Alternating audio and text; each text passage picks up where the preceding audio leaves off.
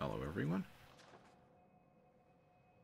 A little choppy, I might just reduce the bitrate. I'm going to leave this on for a bit because I need to figure out what the actual URL is, and then I need to... I just wait for people to show up. Just going to reduce the bitrate of this thing. It has a tendency to crap out on me. Let's just go standard definition.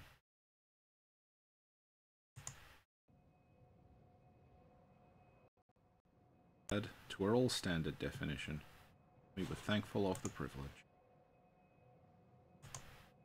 And we'll just wait till this shows up in the YouTube thing. I can post the URL.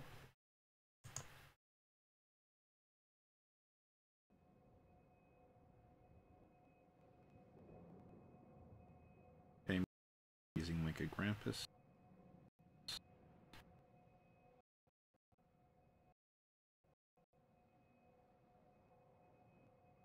Computer. Link.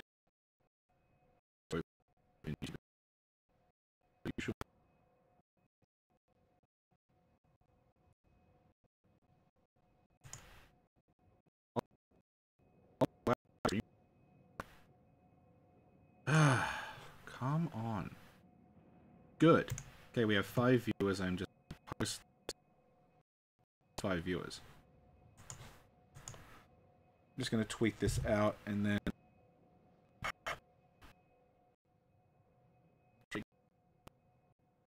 good God, this is like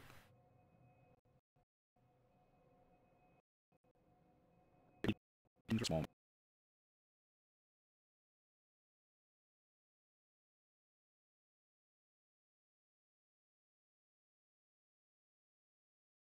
Yeah, I can't see the chat at the moment, but I will be able to in a bit.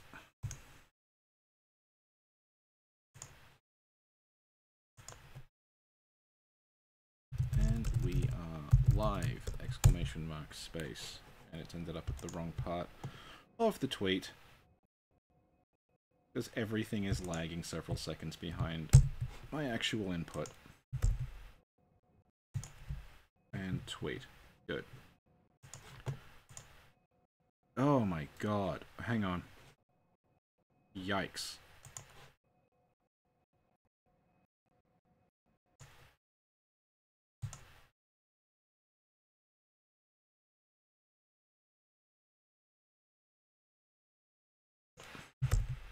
Okay, I can see the chat now. And I'm just going to wait for Elgato to come back. Hey, Horad.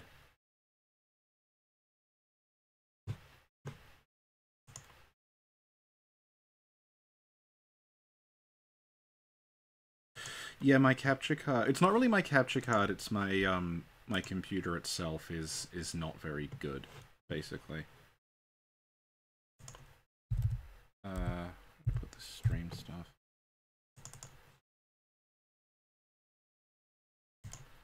Let's try that again.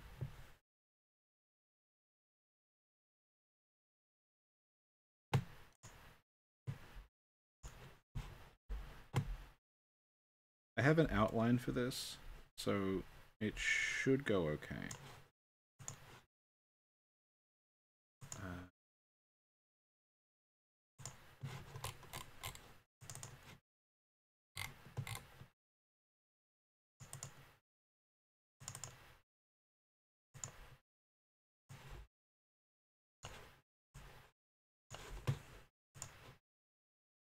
Hey, Neo Lucky.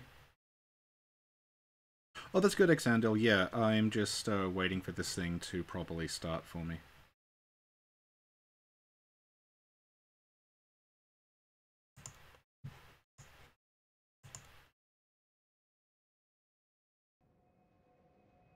Okay, here we go. Is this showing up? No, not yet. Gotta recapture the thing.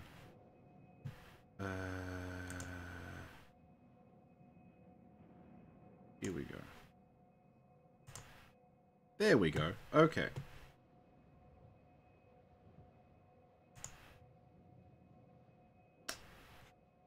Right, we all seem to be working.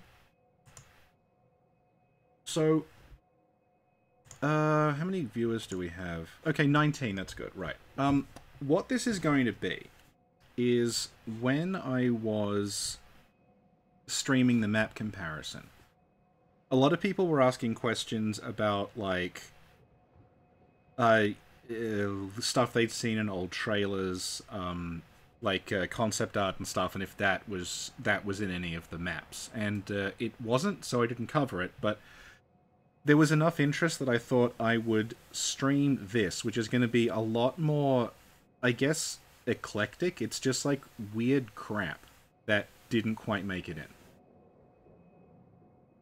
And I've organized this by area, so I might start... Now, you got 24 viewers. Okay, I did not expect that many this quickly. So let's... I won't be using my split screen setup from last time, because... some of these images are, like, huge and need to be, like, spun around and stuff to fit on the screen, so it's going to be a bit more random. But, so what this is version 1.0 of the game. So this is the version you would get if you installed the game directly from disk and then didn't download any patches. Bloodborne had a day one patch. So unless you played this, like, complete, like, you didn't have internet when you bought Bloodborne, you likely haven't seen a lot of this. I know that Mal / Bellringer Cat, like, she played it offline and she was telling me that she remembered a bunch of stuff. So it's going to be a combination of stuff that was in 1.0 and didn't make it into this, and also just, like, yeah, weird things from concept art and early trailers and stuff. So I'll get started. I actually haven't finished the game, so we're going to see some bosses, because there were some weird boss things I wanted to show off. The first thing I want to show off is we talked a lot about how Canehurst was quite badly hacked up. We looked at the maps, and there's evidence of it over here. It's kind of random and hard to find, but there is a... Here we are. I tweeted this out because I was worried I might not be able to get it to trigger. There is a misaligned piece of clipping around here that lets you, like, walk in the air. There we go.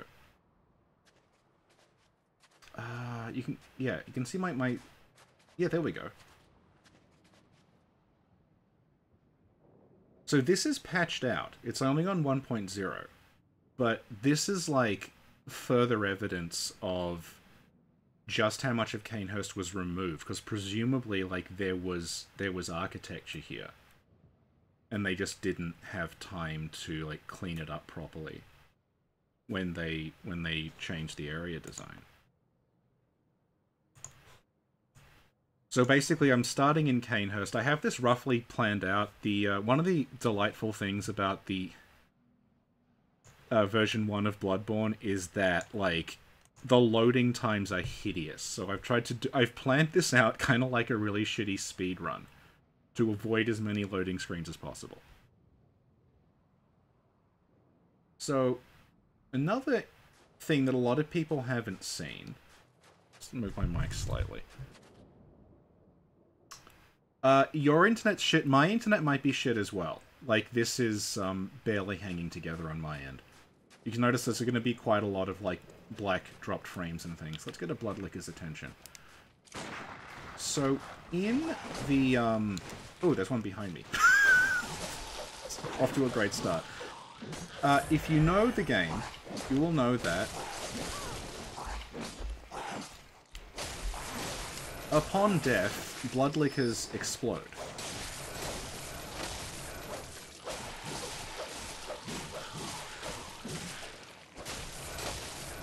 But on 1.0, they actually have corpses.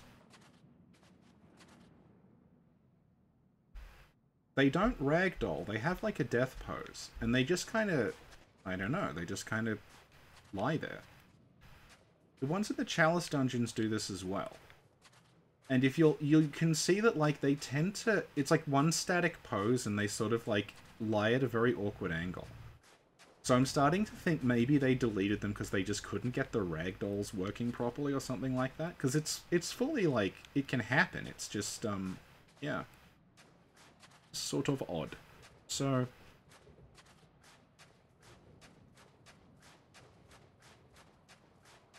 go for a run. There's a bunch of Kanehurst stuff I want to show off.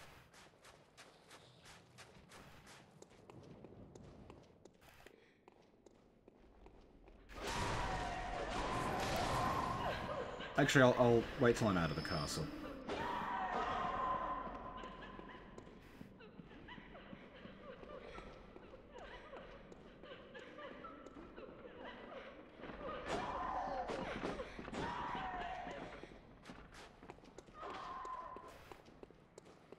So we're out. Okay. This is, I think, as safe as we can get here. There is... having looked through this... Hey, Trend's here, good. My monitor is very crowded, so apologies if I, like, don't see people. So, one of the things I've looked at is there's, like, an NPC parameters file. And it lists all these NPCs in the game, some of which are not actually used. And one of them is a character who is called... he's called Vileblood Drifter Leo. So this is a character who we don't know what he looked like, but there is data in the game for this guy. So this is like a face that's just like in the data. All the NPCs that use the basic human model, they have like data for their sliders. You can actually, if you want, it's on the Bloodborne wiki, you can recreate basically any character you want. You can, like, if you want to play as Yosefka, if you want to play as, like, Adela, someone like that, this slider info is there because they all use the same model. So yeah, that guy is in there, and there is data for a character called Vileblood Drifter Leo. And I guess it just sort of lines up that might be Vileblood Drifter Leo, because I don't know why else they would make this guy. He's just kind of there. The other NPC, who we don't see at the moment, I will get to... I talked about this on the map stream, but I didn't do a particularly good job of showing it off, so let's just run past this. I want to get to the library first.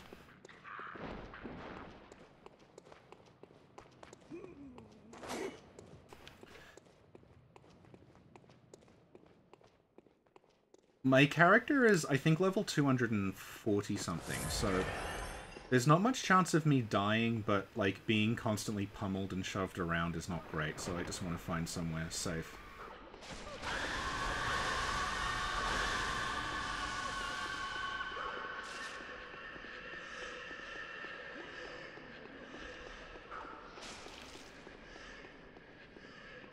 Here we go. So, the other NPC that I mentioned during the map stream was a character who was just called Library NPC. And I mentioned that he is probably a removed character who we have a model of. So, let's call him up. Just in the like, while I'm in the library, you can see that there's this table here. And it's under a chandelier that's actually not... Oh, no, it is attached to something. I thought it wasn't. Anyway, it's lit to look very significant. It's like if you were running through this area, your eye is immediately drawn to the table because of the lighting. And you can see that there's books everywhere. But there's no one there. And another thing that I noticed when I was, like, talking about this last time is that this area here it's completely safe. If you put an NPC up here, there's no chance that they get killed by anything because there are no enemies up here. The enemies have no way of getting up here if they wanted to. So, sorry, there's a cat on me. I'm just putting her on the floor. So this would be a good place to put an NPC, and I noticed that in the param files there is a character who is just called Library NPC. So I will show you who I think that is. I think it might be this guy. This is a data mined character. I think SanitySK was the first person who found them. But you can see that they have a book. So the cat is constantly trying to jump on me.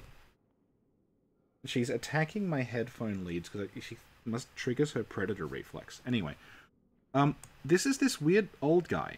He's got this book in his hand. So that very much fits with him being in a library. Yeah, we were calling him Father Norbert. I don't think it's Father Norbert. I think, we initially thought it might be Norbert, but it's not. So, this guy here, what he's wearing is... That is an old version of what the Healing Church wore. You can see that he's got... Let's keep blowing him up. He's got that clasp. It's like a wheel-shaped clasp. And the members of the Healing Church all wear something like that. If you look at, like, the church servants, they have the wheel clasp on around their necks. And another thing I brought up when I was talking about him, Neolucky just said it's Christopher Lloyd. I can tell you who it is. I think it's Anthony Hopkins. Because this game rips off, completely shamelessly, Coppola's 92 Dracula movie. And in that, there is a character played by Anthony Hopkins who dresses, like, looks very similar to this, and he is Van Helsing. So I think, like, the character may have come from this. Sam's saying he's not a librarian. I don't think he's a librarian. He's called Library NPC, as in an NPC who is in the library. And the other thing about him is he's got this cloak on. This very, very, like, furry, thick cloak. Which absolutely fits with him having, like, he's gone to the snow, to where Canehurst is. So I'll show you, like, what I mean by this being the old Healing Church garb. Because we have another picture of it. And it's a picture that you've probably already seen. Because it is in Canehurst. He's wearing what this guy wears. So this is presumably like the old Healing Church design. When they were dressed much more like traditional monks. And then they got rid of it and replaced it with the black kind of robe, which is also taken from Dracula, but it's taken from the Universal Studios Dracula. So, yeah, that's what I think's going on with that guy. There's some other cut stuff in Canehurst. There is an item in Canehurst that, like, we have... a scholar or researcher, Breadcrumbs, is asking, I think he is, like, someone... Early on, it looks like the Healing Church... Canehurst was kind of their equivalent of the fishing hamlet. It was, like, a place they went and they, like, raided it and they killed all the people and then they, like, sought all this forbidden knowledge there. So I think he was just going to be some guy, like, stuck in Canehurst, kind of, like, trying to figure out what went on there. Trying to figure out all this, like, old Pthumerian knowledge. So, another thing you can find in Canehurst... people bring up Norbert. I will talk about Norbert later on, because that is quite a story. Is this. So, people may have seen this, because there was, like, a big dump of item IDs and stuff. This item, I'll just black out the Elgato. This item here is called Doll Repair Kit. And if you look at it closely, you can see that, like, okay, it's got the doll's eyes, and it's got, like, it's like a brush or something you would use to, like, fix her up. Neolucky will know about this, because she makes dolls. So yeah, this was called Doll Repair Kit, and we knew it existed.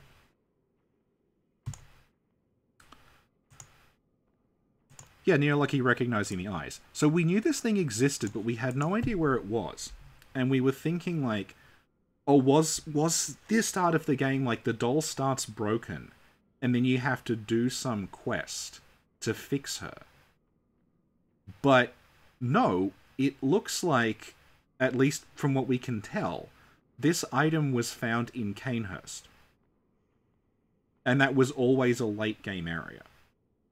So something happened in Canehurst that was related to the doll, but obviously it wouldn't make sense for the doll to, like, not work for this long. So you would have done something like... People have talked about, like, upgrading the doll. I have a feeling it is something to do with the doll in the workshop, because not the dream, because she is, like, broken on the floor. And something else I can call up here is...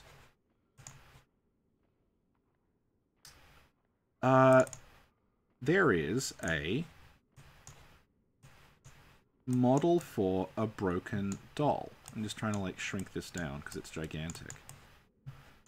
I think this was ripped by Laura / Astral Lace. I can't quite remember. Yeah, here we go. I'll just try to make it small. This is a huge, huge image. There. So there is a model in there for, like, the doll to be completely broken. And I'm wondering if the idea was, like, the one that you found in the workshop was all smashed up and you had to fix it. And the one in the dream was moving. But, like, I don't really know where this thing actually played into it, but we know that the doll repair kit was in Canehurst. So, yeah, there's something weird going on there. There's also, like, a bunch of other Canehurst items that are just, like, different versions of the summons and stuff like that. And I will get to them later on, because one of them is pretty significant. I just want to run to Annalise's throne room. I've already beaten Ligarius, so don't worry.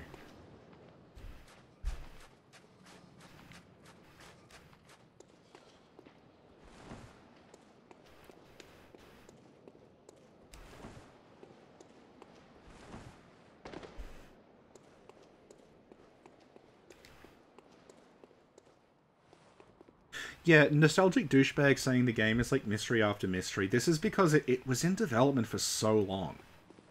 And so much stuff got changed. But, like... Because some people kind of act like, oh, there's, like, a completely coherent story and we're just missing parts of it. When it's more like, the stuff we keep digging up is, like, it was this really long iterative process where ideas were, like, added and removed, etc., etc. So, workshop looking like it burned. Yeah, that's one of the removed lines. Gurman actually has a line where he says, like, oh, the workshop was burned. And he's sort of, like, talking to himself. Beautiful Baron Tutor, yeah, I'm playing on 1.0 because I want to show off a bunch of weird shit. Speaking of weird shit, all these knight statues have one leg. So, for the longest time, I just assumed, oh, this is clearly an error. Like, they made this thing, and then they, like, either forgot to, or there was a glitch or something, and one of the legs just didn't copy across or whatever. And that's why they're all like this, because it's such an odd, you know, like, it just looks wrong. It looks weird. So, that's what I thought, until we did some data mining. And we discovered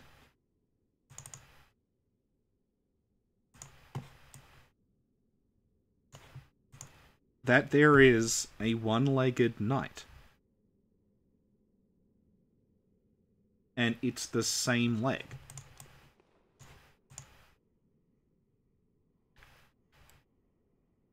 Let me get a better look at this. Yeah.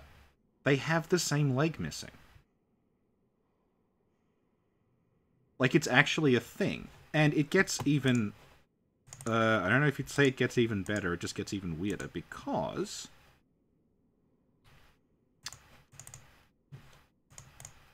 he had a horse.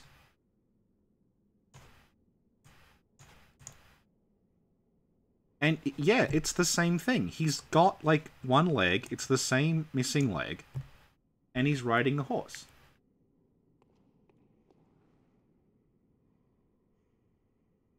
Yeah, P-Booty talking about Canehurst Knights removing their legs because of beasthood. That is something they introduce in the DLC. They talk about, like, beasthood creeps up the right leg.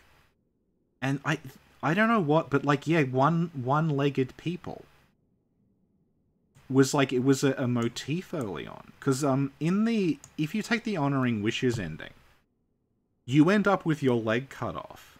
But there it looks like it's cut off to keep you in the dream. But here it almost looks like it's, like, traditional or something. Yeah, Uziv Vatel Hrazdi, sorry if I mispronounced that, brought up Sekiro. I actually think that might be part of it, because if you look at the backstory of the sculptor in Sekiro, the story there is that he had his arm cut off because he was giving into that, like, the Shura. The demon, like, the war demon thing. And his arm was cut off to stop him killing people. And I think, is that what they were going for? That, like, as people became blood drunk, in order to stop them giving in, you would, like, cut one of their legs off so they were stuck in a chair and they couldn't get out. But yeah, incredible that the missing leg actually looks like it was intentional. Very, very odd. So, here's Annalise.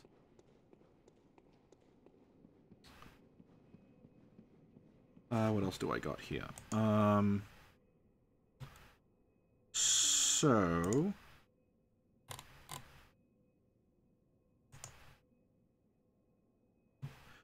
there's a bunch of different versions of Annalise, and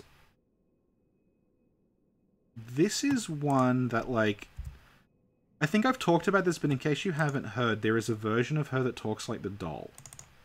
So I'll play that now. Hopefully this will work and not crash. It's going to be audio in this version, because I've been, like, cutting audio out and editing it together. So hopefully the desktop will just pick this up. Someone there. Well, whoever you are, it matters not. I will not die. Tarnished as I am, be off with you.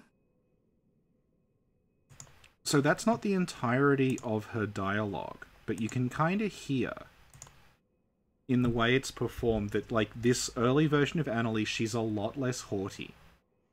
She's much more, like, defeated. And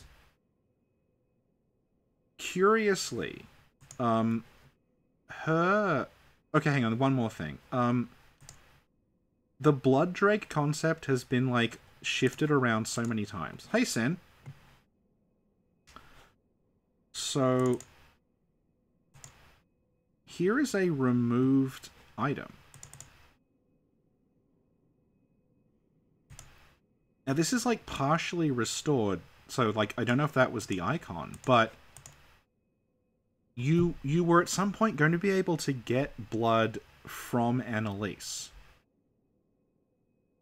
In the same way that you get blood from other characters, and it says here that it increased stamina regen.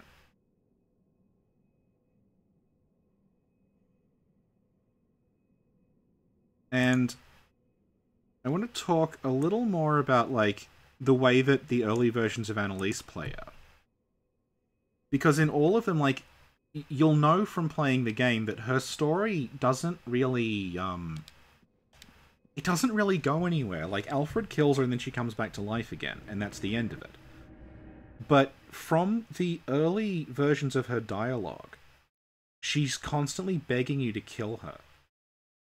And that's where the whole, like, immortality thing comes from, is that if you kill Annalise, she just comes back again. But in the early stuff, like, it's much more of a curse for her. And it looks like the end of the quest line was you would actually, like, if you completed her quest somehow, that would kill her.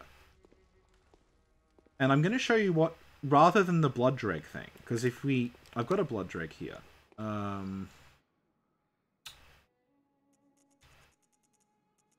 From the description of the blood drake, it's like she's trying to conceive a child by taking all this corrupted blood in, but nothing in any version of her dialogue suggests that. It looks like it was added, like, later on. And I'll show you how weird blood drakes are. I want to go to Tomb of Erden first.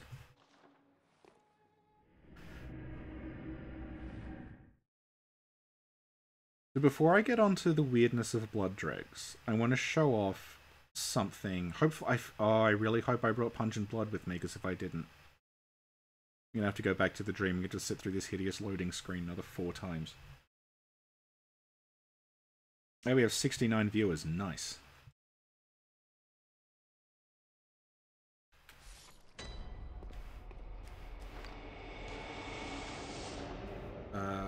Good, I have Pungent Blood. Okay. Grab some. Where did it go? There it is. So one of the odd things, one of the many, many odd things about Bloodborne, is that everyone in Yharnam is yelling like, "Away with you, beast!" And yet, among the Yharnamites are these things that are quite obviously monsters. Hi, Kyan. You are viewer 69. That's so appropriate. So yeah, among the Yharnamites are these things that are quite clearly, like, hideous beast monsters. And they don't seem to have a problem with them. And the game doesn't consider these things beasts. Like, there is a beast bonus damage that doesn't apply to these. But something you might not be aware of, but they do react to, is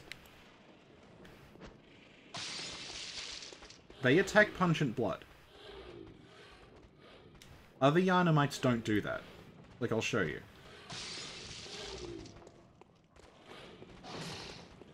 Like, these guys, they just don't care. But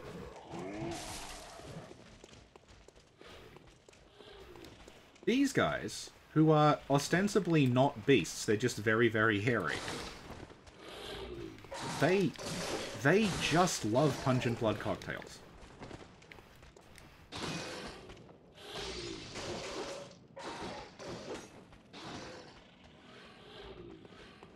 So, something that, like, I've brought up a couple of times is that this game the maps went through a lot of changes. One of the changes was that you could swap out enemies on the fly. And annoyingly, I don't have an image of this because it was on a Twitch stream that Lance has removed. But, or possibly just got removed for him, I don't know.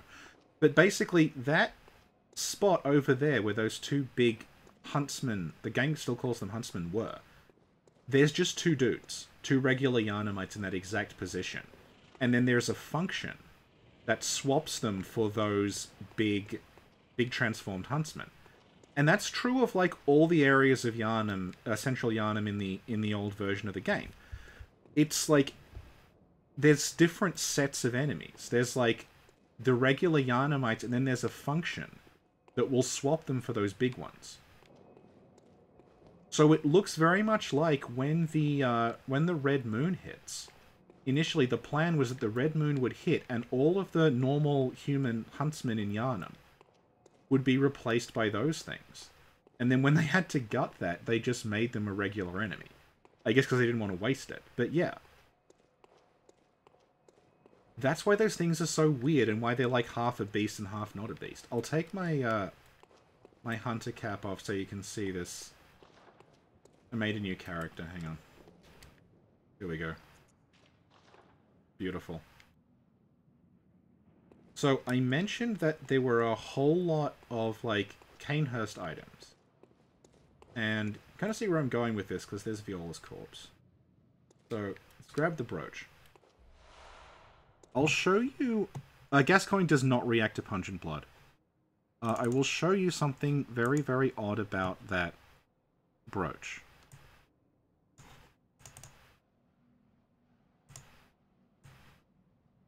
Here's a bunch of items. This is the order that they're stored in the game. So you can see it's like 183, 184, 185, 186, 187, blah, blah, blah.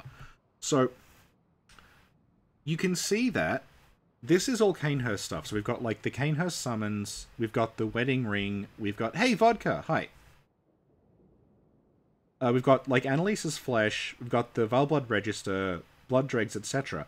And then the brooch is in the middle of that. And if we just, like...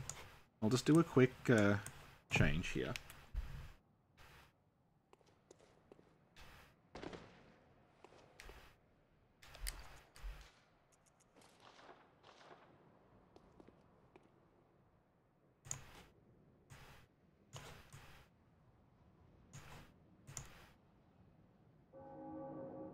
So, like, all evidence points to the brooch item, that graphic, at least, starting off as a Canehurst thing.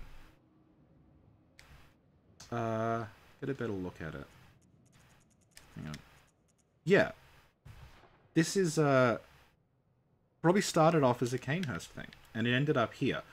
It, worth pointing out that Viola does not exist in the alpha. The whole concept of Gascoigne's family is, like, not there. They added that later on. And if you want to see, like, the degree to which they sort of made that out of existing things, people don't notice this, but it's like, look at Viola. That's the doll. Like, that is the doll's model. And they just slightly changed the textures on her to make Viola. And the same is true of Gascoigne's daughter when she falls from the ladder and dies. That's just the doll's model with a different texture. And slightly different hair. So, some other stuff I wanted to show off with Erden.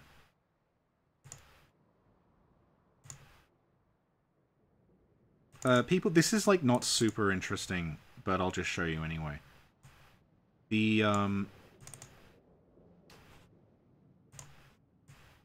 This is the original way you got into Erden Chapel. This is from a Lance stream. You can see that is just, like, there's, like, a spiral staircase that you would have gone here. Zoom in on her. Okay, cool. I'm gonna grab the monocular, so I'll come back and zoom in on her later on. But, like, yeah, that's, originally Erden Chapel had this, like, spiral staircase in the middle of it that got replaced by the underground part here with the water.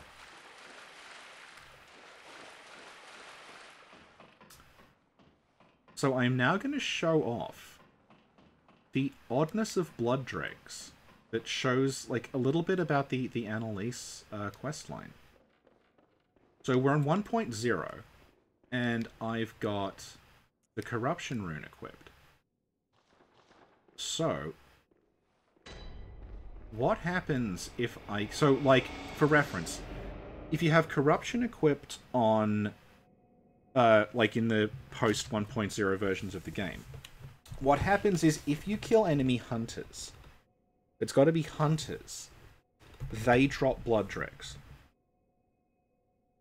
Regular NPCs don't, but on 1.0...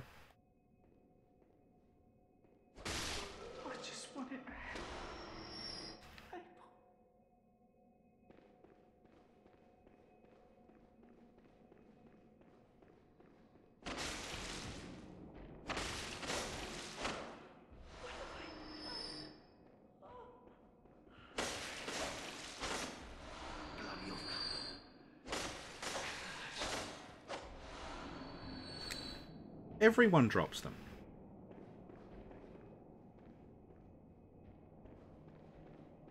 You get them from regular NPCs. You don't have to kill hunters. I just want to run through here to show off some other stuff. Hang on.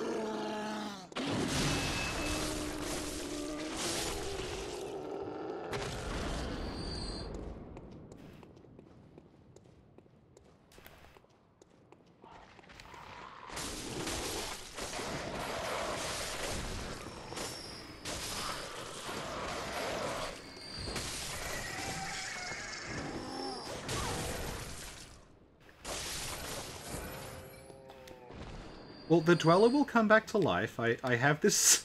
This character is backed up to the cloud. Every time I want to do anything, I download this save, because she is level 240, but hasn't killed Gascoigne yet. So if I need to get from A to B quickly, I can just load up her and do it. So hang on, let's just...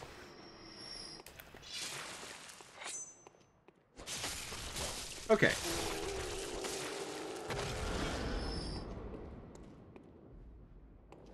So, as we all kind of know, this has been talked about quite a bit, this area here, this is the area that the Cleric Beast door leads to. There it is. And the idea was that you would be able to beat the Cleric... Well, okay, maybe you couldn't beat the Cleric Beast. We'll get into that. That door would be one way into Cathedral Ward. So instead of taking the way that we took now, we imagine that door worked. We would go into Cathedral Ward this way. We'd run up along here.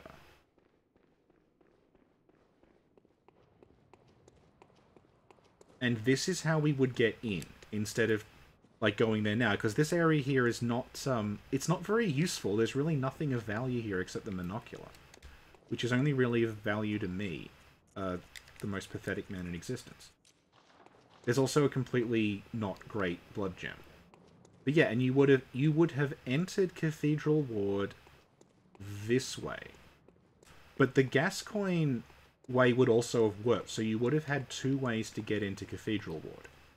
Like, you would have had the option to do it either way. And I'll show you why that is interesting. Because...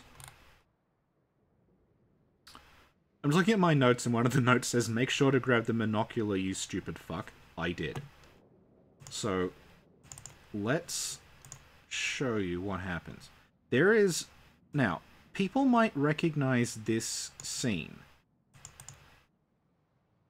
from ye oldie trailers. This is from the Project Beast trailer. And it's of a bunch of Yharnamites. Well, we didn't know where they were, but I will show you where they are.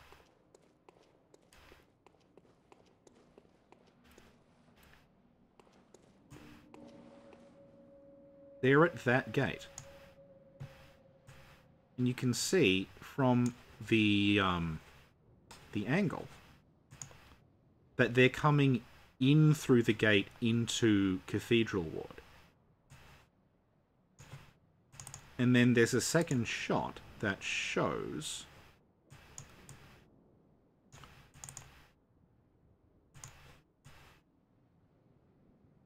them descending on the plaza with their torches, kind of like the end of Frankenstein.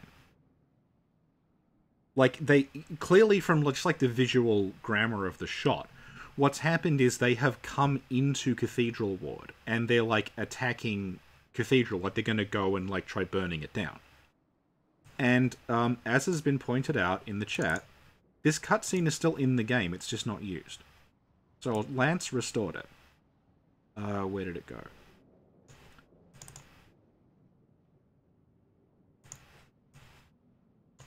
So that cutscene is still in there. It just never plays. But you can see, like, hey, they're all... I've had 99 viewers, wow! Incredible. Sorry, I just looked down for the first time. Yeah, they're all coming in... They're coming into Cathedral Ward. Like, they're attacking it. And, like, this is something that is... I've talked about this before, it's in the game. It's in there, but it's, like, not played up. And that's that... What happened was, after the burning of Old Yharnam, Yharnam turned on the Healing Church and went like, oh shit. And then they attacked, they're at war with each other. And that's why the Healing Church are all like barricaded in Cathedral Ward, because they've gone into siege mode to get away from the rest of Yharnam who are attacking them. And like, I'll show it off a little bit. There's a ton of like Healing Church corpses just lying around this area. That is like evidence of the Yharnamites like just descending on and killing members of the Healing Church. That little alley where Ariana is a good place to see it. I'll just run down there, hang on.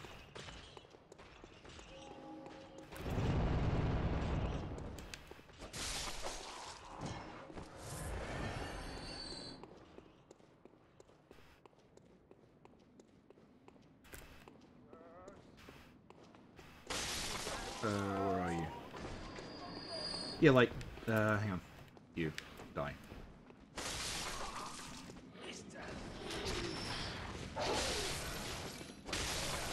You can see, like, there's all these Yanamites hanging around this area.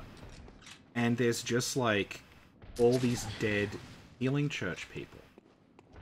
Including, like, the corpse that's got the Healing Church plaque set on it. And it's really kind of obvious if we go around to where we meet Alfred.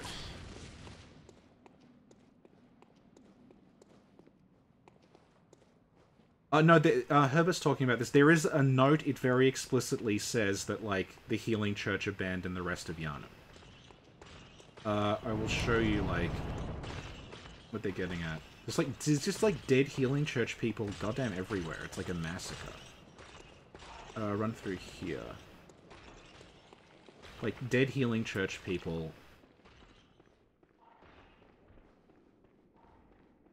Dead Healing Church, dead Healing Church. Like, it's not gone well. And there's all this, like, there's a removed line where someone yells death to the minister and, like, death to the priest. That is, like, that's not supposed to play, but it does anyway, so a lot of people are familiar with it. What else we got going on? Yeah, there's, another, like, one I can show you from the... Hey, Nick's here, Cinder Thief, hi. Well, the Healing Church corpses are, like, the Healing Church and Yharnam have a very antagonistic relationship that's, like, it's in there. They just... I think it's to do with, like... From seem to like the idea of there being different factions fighting each other, and then it doesn't ever quite work out. Like, Dark Souls 3 is another example of that, with the Aldrich Faithful fighting the Giants. Like, they're clearly meant to be fighting each other, but they just sort of stand there and do nothing. So, let's head to where Amelia is. I just want to make sure this area is clean before I do it.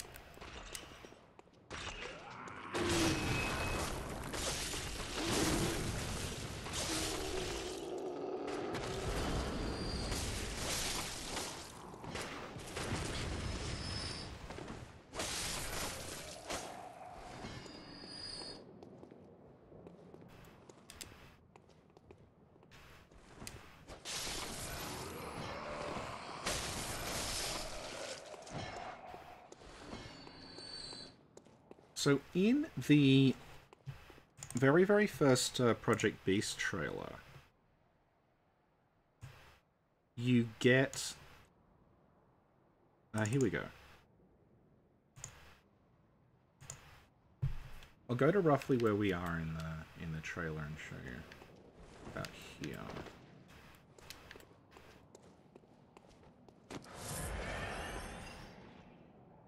There's like fireballs being launched from there.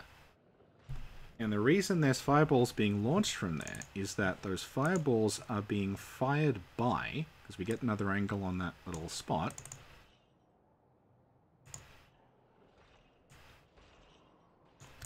God, this is such a low-res image, I'm sorry. But, yeah, the enemies that we now know as Lauren Clerics, they are, like, guarding the cathedral. They're, like, shooting at you as you approach it. And internally, they are just called Sniper Priest. And there's other versions of them for other parts of the cathedral. They're not used. But, like, Upper Cathedral Ward has them, other places have them, and they're like, there's actually some in Forbidden Woods. And they're called, yeah, they're just called Sniper Priest. And the idea is, I think, that it was just going to be that the members of the Healing Church all turned into these things. It wasn't just the like, big deal clerics who did it.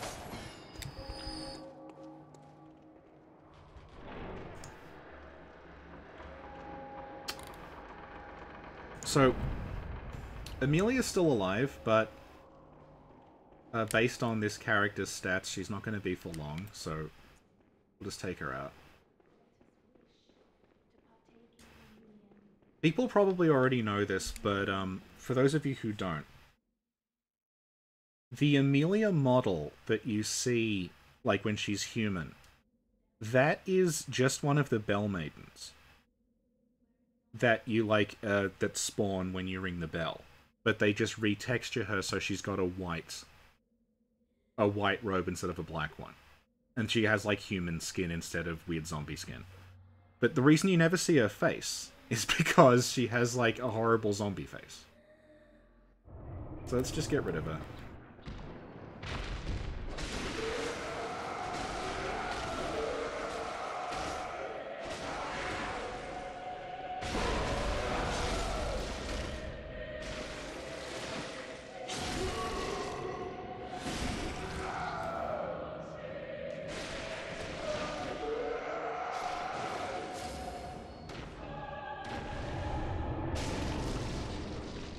So that was Amelia.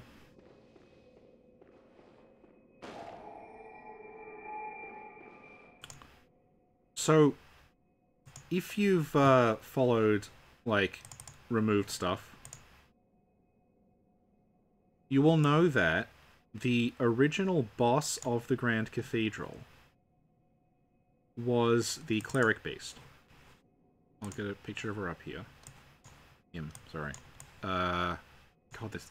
I keep having to resize everything. It's not ideal.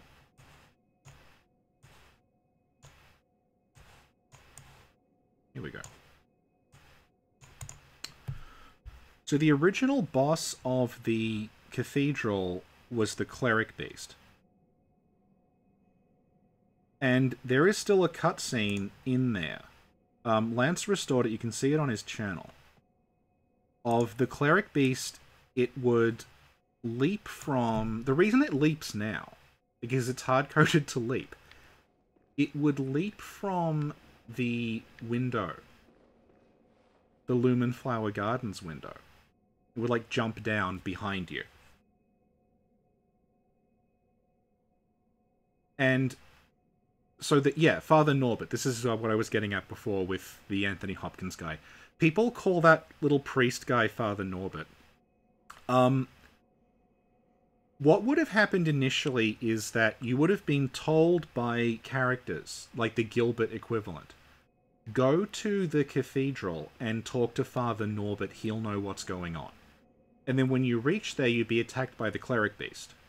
You'd kill the Cleric Beast, and the Cleric Beast would drop. This is back when they had boss soul equivalent drops. It would drop it was called the liver of Father Norbert.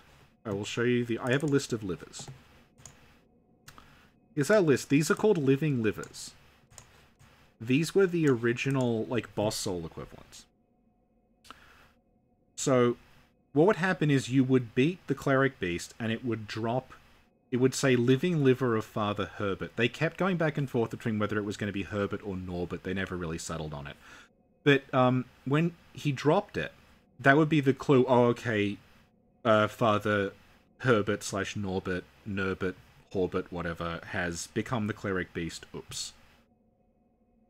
And we'll come back to this list of livers later on because it tells you a fair amount about, like, early bosses.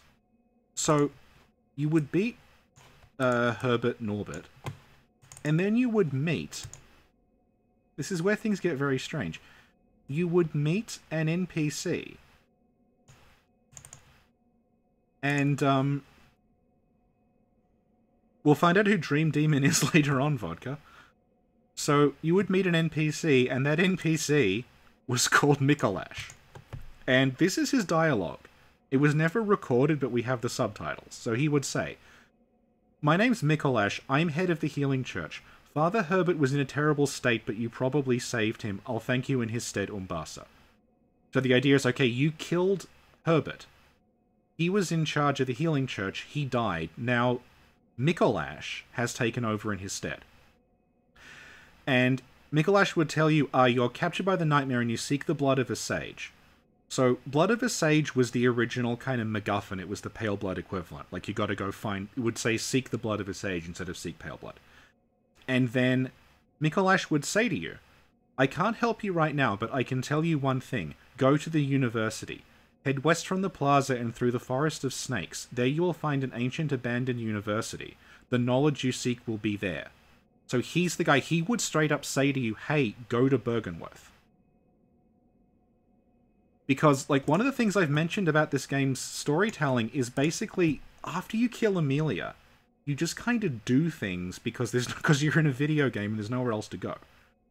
So, like, you beat Amelia and then you have a password to a door, and it's like, I guess I go through here now because I can. But here, yeah, you would have an NPC, Mikolash, who would say, hey, here's what you have to do next if you want to complete your quest to find the Blood of the Sage. Oh, thank you, Lazaru, for the £2. So, now the altar. Let's have a look at the altar.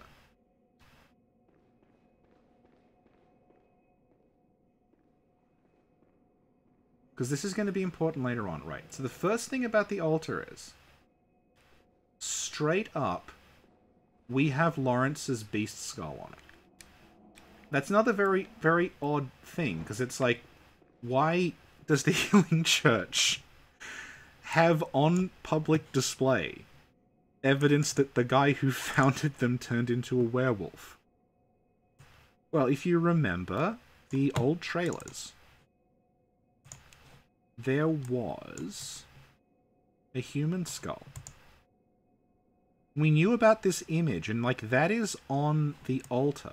You can see it's the top part here.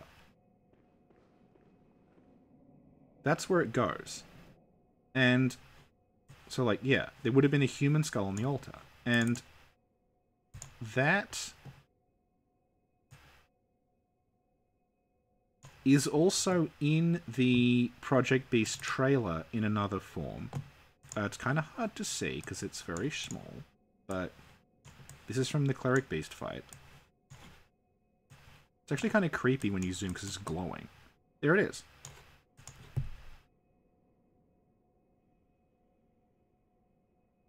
So, yeah, when you initially encountered the Cleric Beast, there would have been a human skull on the altar.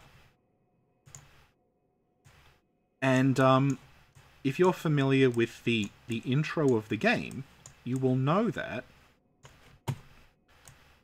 like, that the intro to Bloodborne shows up a number of things that don't really make any sense in the context of the actual game. But that has Lawrence's skull. And Lawrence's skull is, instead of being above ground, it's underground. It's, like, hidden away. And that makes a lot more sense, like, thematically. The idea that the Healing Church have. On public display, they've got a human skull. Like, yeah, this is the skull of our founder, our great St. Lawrence. And then, somewhere hidden away, they have the beast skull because they don't want anyone to know about it. And it appears to be underground. It's not above ground. Like, it's, if you see the intro, it's like somewhere, it almost looks like it's in the Chalice Dungeons. So, if we remember, the DLC, that had an altar that went up and down. You could swap the altar there was the altar showing the 3 Healing Church priests. And then there was the altar underneath it that had Lawrence's human skull on it. So, okay, what if that happened originally? Well, you can see where I'm going with this. Here is a model of the altar. This was ripped by someone called Blue, who is not on Twitter or YouTube, so I can't link to their stuff, sorry. She is on Tumblr. She is a 3D art person. This is the altar.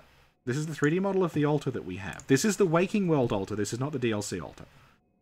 And if we have a look around very curiously, or not curiously, if you're me, and you've been suspecting this for quite some time, there is a housing for a chain that all the lifts have.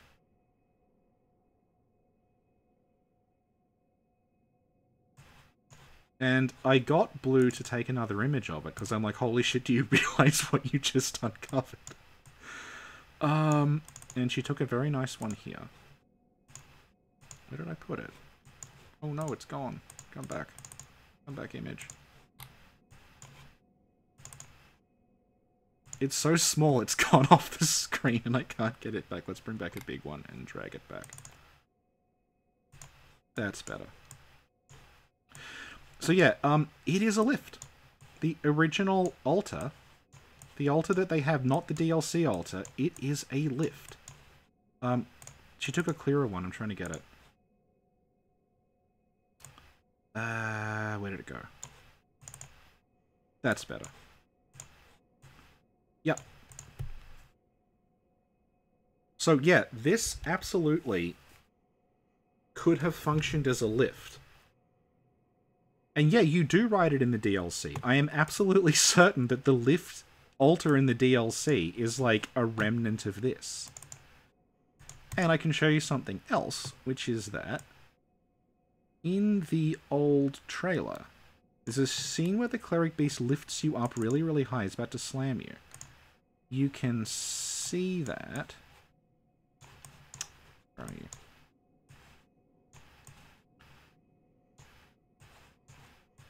There is a much, like, there's like a shaft that goes all the way up. It's not the little dome we have now. Like, I'll look up there now. So you can see that it's like a quite shallow dome, and it's got the like walkway around it that you use to get to Ebrietas.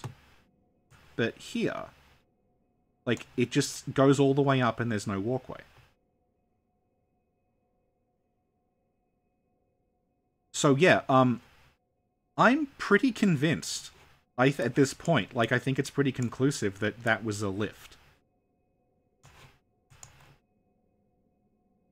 And they just edited it out and put it back in the DLC, like a lot of things. So, I'm now going to trigger the flashback. One of the things about 1.0 is it uses slightly different lighting.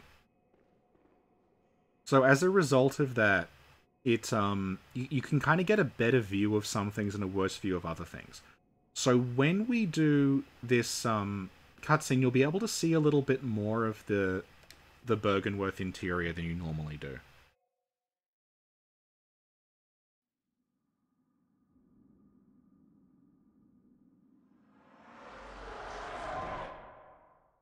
Master Willem, I've come to bid you farewell. Oh, I know.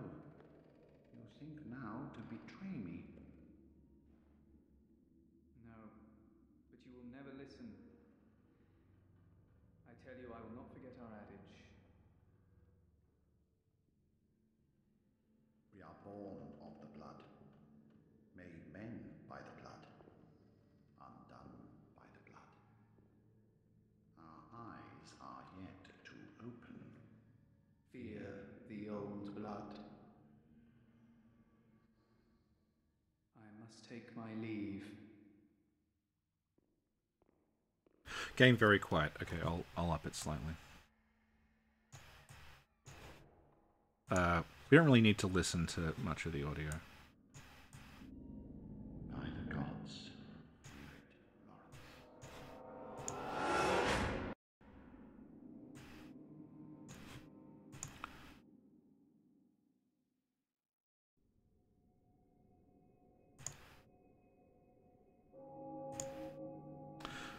Hang on. So, yeah, you could see a little more of Byrgenwerth there. I remember the first time I figured that out, I thought we'll be able to figure out exactly, like, where Willem is, because Willem's got two different chairs and everything, but as Lance pointed out, and this should have been obvious because of the way loading works, that scene's not actually taking place at Byrgenwerth. There's just a very, very small, like, chunk of Byrgenwerth's map in this map. It's, like, underground. And the game just puts the camera there. So it's not, like, what you see in that is not necessarily what you see in, well, he's not actually really representative of Byrgenwerth. It's like a set. Speaking of Lance, if you are familiar with his work, which you should be, you will know that Lawrence, quote-unquote, is in that cutscene. He is walking around, and they use him to orient the camera, but it's Mikolash. So Mikolash is the guy in the cutscene who's actually talking to Willem. I don't know. I think, like, early on it looks like Mikolash and Lawrence were kind of the same guy. There was just, like, one of the university professor's students sort of got big ideas, founded a church, blah, blah, blah. And, like, that's... and then later on, that sort of got split into the character of Lawrence, who founded the church, and then Mikolash, who became the, like... the guy who was doing the weird ritual and everything. Is that it for Cathedral? Okay, now I am gonna see... Can I do this? Yes, good. Okay, I need 15 insight for this. So I'm now gonna run all the way to Hemwick, because I think it is actually faster than warping. Because I want to show you some stuff. Couldn't they have made a pre-rendered cutscene? They could have. I think, though, they wanted to show, like, the way that your character reaches out to Lawrence's skull. Also, if it was done in engine, it'd be easier to, like, edit on the fly.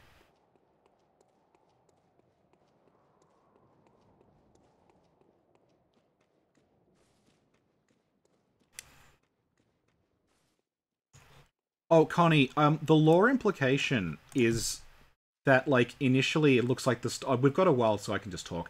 It looks like the story was that, like, one of Willem's students founded the Healing Church and then went in contact with the Red Moon, etc. And then that got split into two characters. It got split into Lawrence, who founded the church, and then Mikolash, who did all the contacting the Red Moon stuff. And here we go. Ah, here we are. Mad Ones. This is what I came for.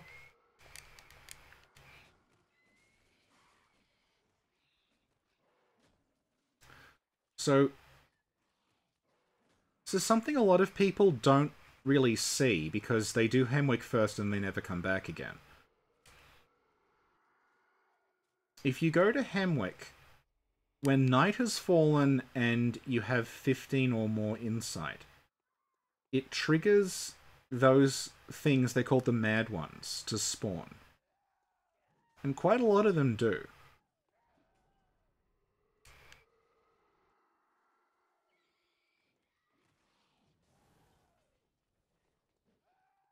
And I forgot to open the door. So I'll have to take the long way around.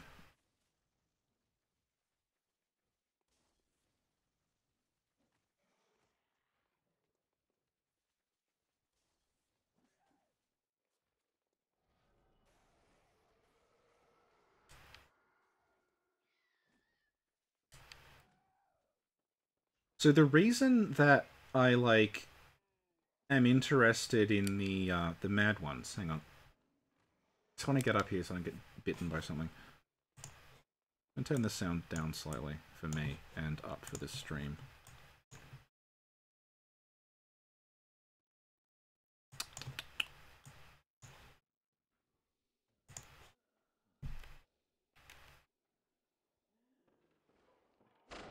Okay, we're getting sound. Good. Get rid of this thing.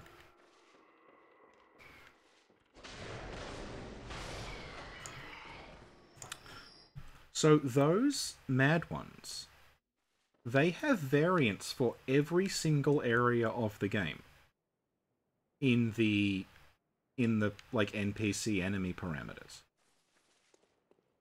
So, like, every area of the game, there is, like, a trigger that's like, if your insight is at this level, spawn Mad Ones.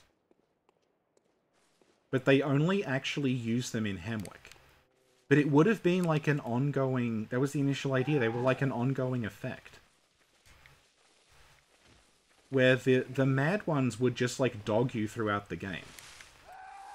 And what's really interesting about the Mad One entities is that the notes on them say, like, they don't refer to insight, they refer to sanity.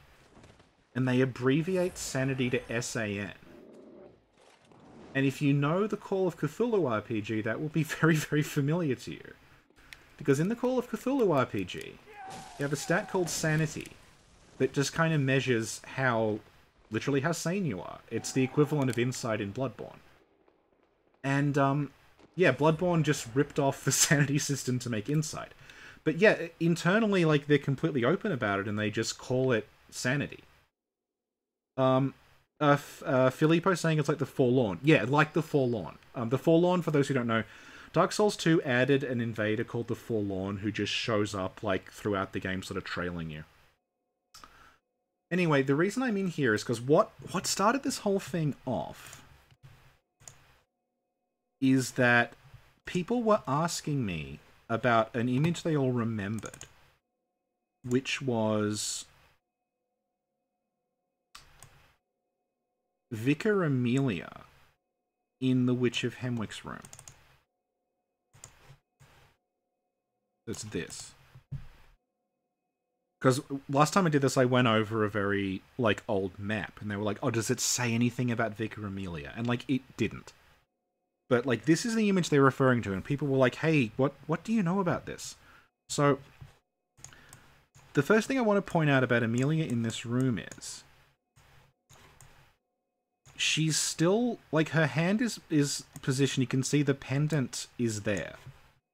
You can't see the body of the pendant, but you can see, like, in the bottom middle of the screen, you can see that the gold chain from the pendant is hanging down. So she always had the pendant. It wasn't like it was always part of that character. This is from Project Beast. This is, like, old. And sorry, I keep grabbing the wrong part of the image. So people were like, oh, well, was she actually in there, or did they just have the boss finished and then put her in this room as a placeholder? And yeah, Vodka pointing out she has a black robe in the concept art. Yeah, she doesn't have the white one. And I think it's black in this image too. The lighting makes it hard to see. So people were like, well, was she originally in here? And like, I don't know, but I can tell you what I do know. So because I am human garbage, about a year or so ago, I was talking to Meph about this, and she's like, well, you could just recreate the angle. And I did. So here I have recreated, as far as I can tell, the exact angle. The hunter is in a different place. Because, like, the camera's moving differently. But, like, you can tell, even though this, like, obviously I can't recreate the angle exactly because I don't have, like, the ability to manually edit XYZ coordinates on a camera. But you should, if this is accurate, like, you should be able to see the side of that crossbeam off to the right-hand side of the image. So, like, this thing here, the thing that the witch is, like, the witch and the mad ones will run up and down. This thing here does not appear to be present in the image of Amelia when we have Amelia there. Hey V, I am good. I am just doing my nerdy thing. So yeah, the wooden, like, crossbeam thing, that doesn't look like it's there. Like, it should be visible. Like, even if it's a little part of it, just from that angle. Near the hunter, you should be able to see the beam, and you can't. And if we remove that beam, just look at it this way. Suddenly, you have a very, very big open space that is much more amenable to fighting a very, very large boss like Vicar Amelia rather than the sort of compressed, sort of claustrophobic fight they're going for with the witch. So it's possible, and going back to our list of livers, because this is interesting. Go to our list of livers. So Amelia's internal name is Laura. And because I'm using a different setup, I can't draw on this. So we'll look there. There's Saint Laura. And Saint Laura is just referred to as Saint Laura the Beast Saint. And these livers are they're in, like, the order you would get them in game.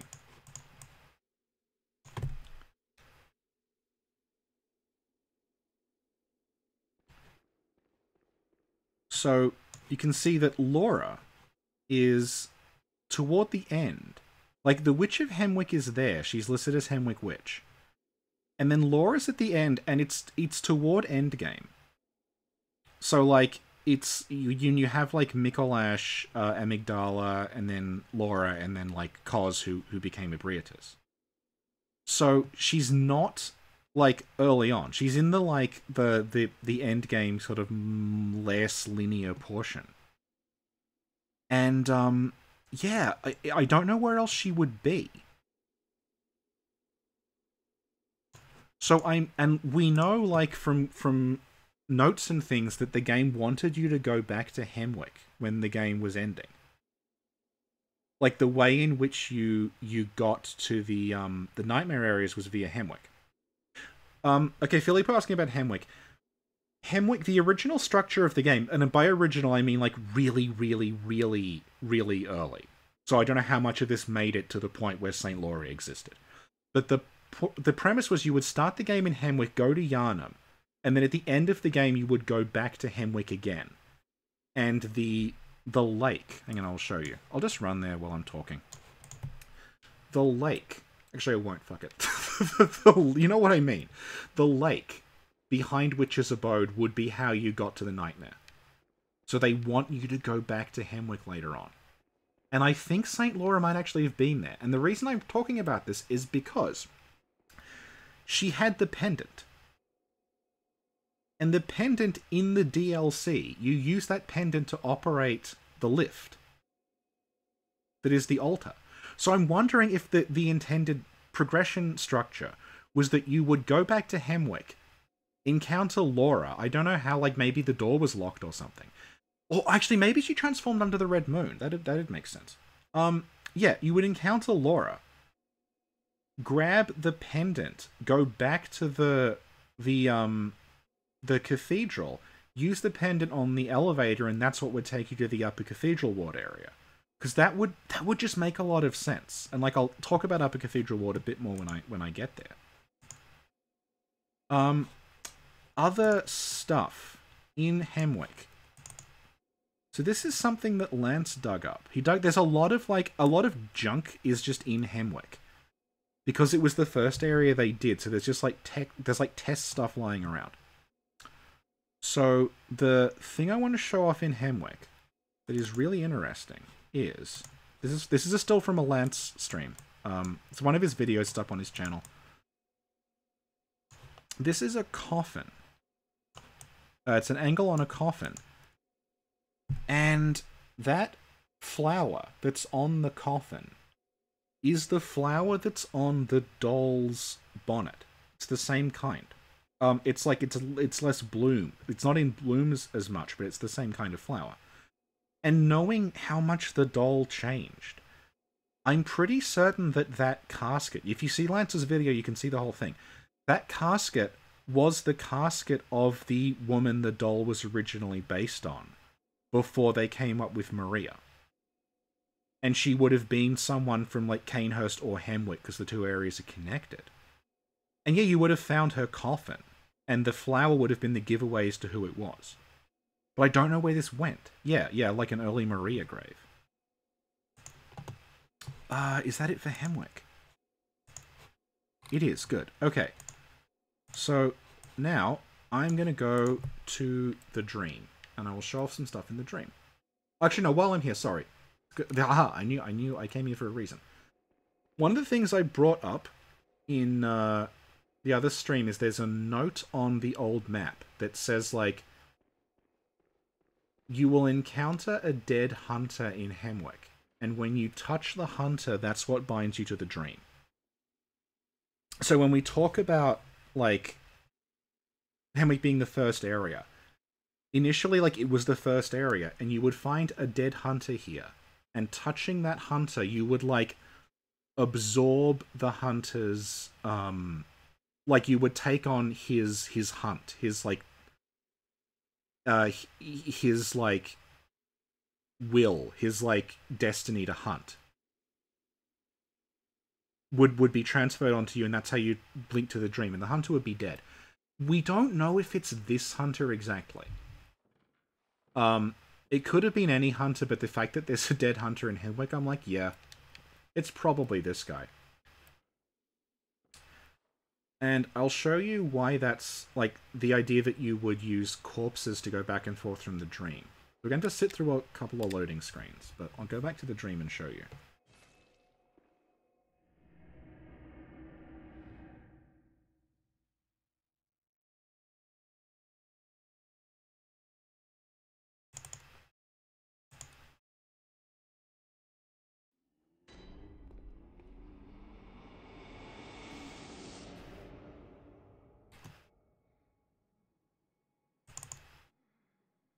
So here is the hunter's dream. And so this is an astral lace discovery. The characters and like reflective objects in this game. You don't kind of notice it initially, I think, because it's just something that your eyes accept as normal. They are all reflecting like a static image. There's like a static image that's set as like, this is what object should reflect. And because of like that, the reflective image is still in the game. And I can show you what the reflective image looks like. So what that is, let's shove ourselves over here. That is, pop back a little, try to get a good angle on it. It's that.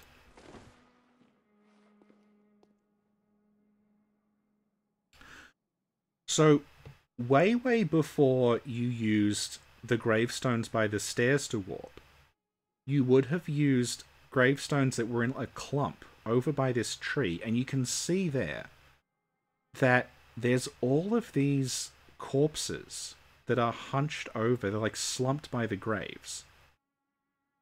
And this is what I mean about the game using corpses to warp. So like as you progressed through, it looks like I can show you an image of like, because Lance got this partially restored, like the model is still there. Here we go. It's the wrong one. Oops. Spoilers for later on. Here we go. So that's the model. I think this might be Laura as well who ripped this. So you can see that the skull is like underneath them.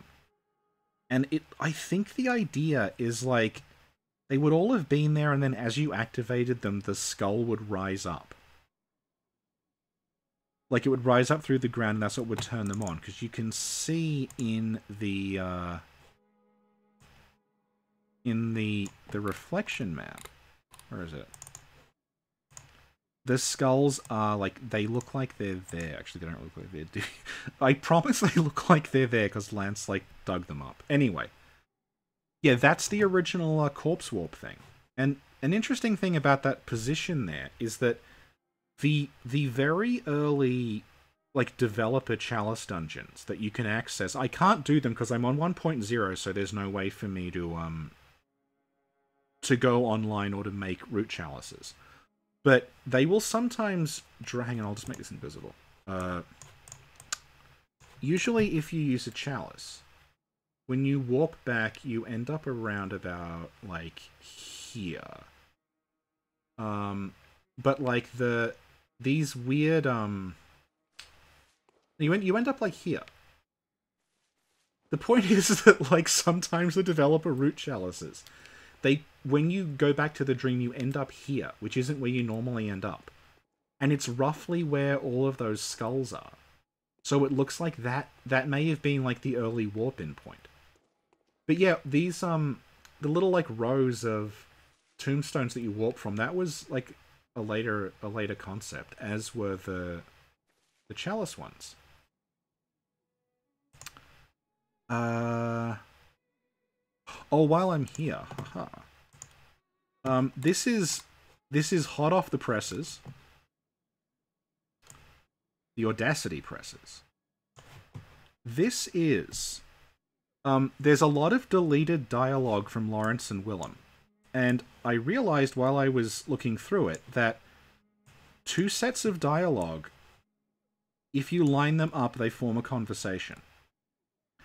And I pasted them together and sent it to Lance. And then Lance was like, oh yeah, the IDs for those sound files, they're like linked to a cutscene that's not used. So this is an audio reconstruction of a cutscene that isn't used. And you can kind of guess what it is. But I'll play it first. So you're the first people to hear this. Wait for the LC to load.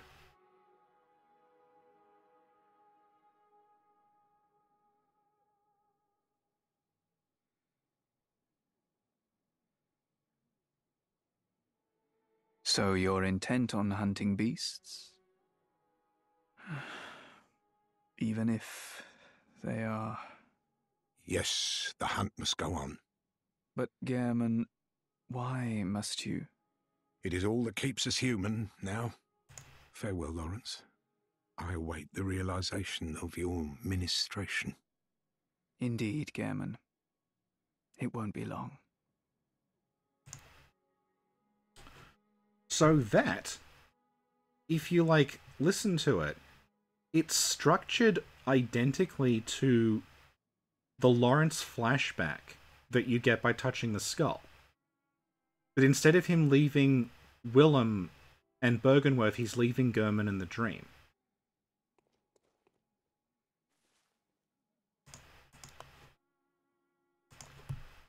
So I'm guessing, like, this is just another Lawrence memory. There would have been another Lawrence memory that you found later on in the game. And, like, my own take on it is that there was probably, like, the bloodletting beast. There would have been something where, like, you killed the bloodletting beast and his head fell off and you got a second Lawrence memory. Because that memory there is, like, it's the last thing he would have done before he, like, became a beast and disappeared. It's him leaving the dream. And, yeah, apparently, like, I talked to Lance and he said, yeah, actually, the IDs for these, they're linked to a cutscene. So it's possible he'll be able to restore it. But I'm guessing what it would have been is it would have just been like the Bergenworth flashback. And you would have just seen, like, this sort of shaky, cloudy, like, first-person view of Gehrman from presumably Lawrence's POV as he left for the last time.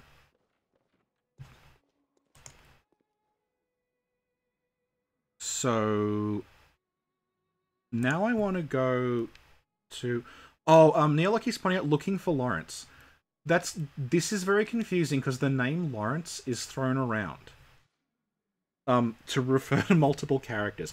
This Lawrence is like Healing Church leader Lawrence, not our buddy Lawrence. So now I'm going to go fight Paul. Because Paul has... There's like an interesting thing about Paul.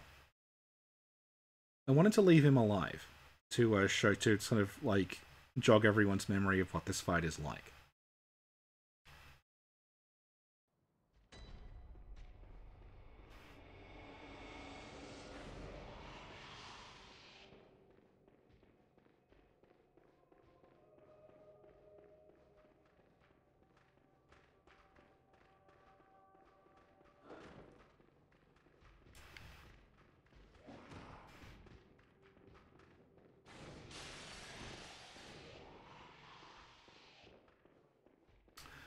So, yeah, Paul is dead.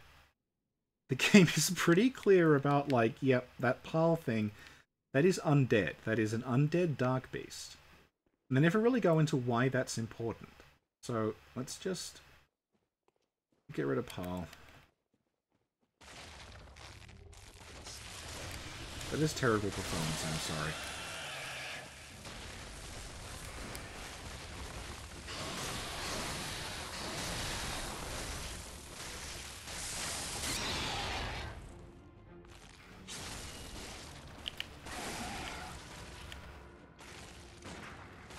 Okay.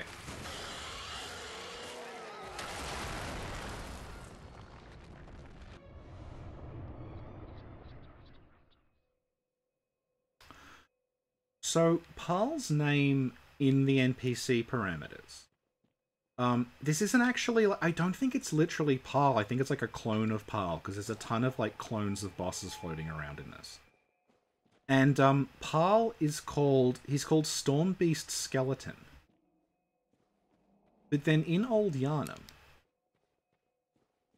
is where we're going now, there is a reference to a boss who is called Stormbeast, but not Stormbeast Skeleton. So, what I think was going on here... Gonna go...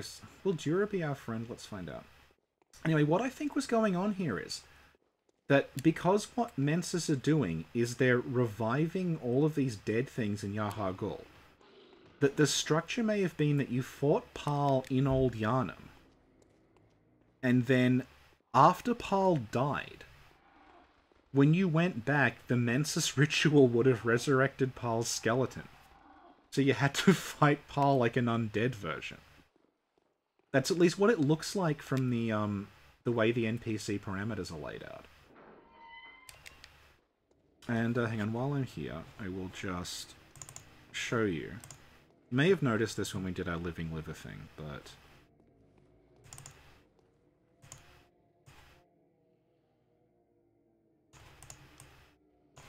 Parl does not have a liver listed.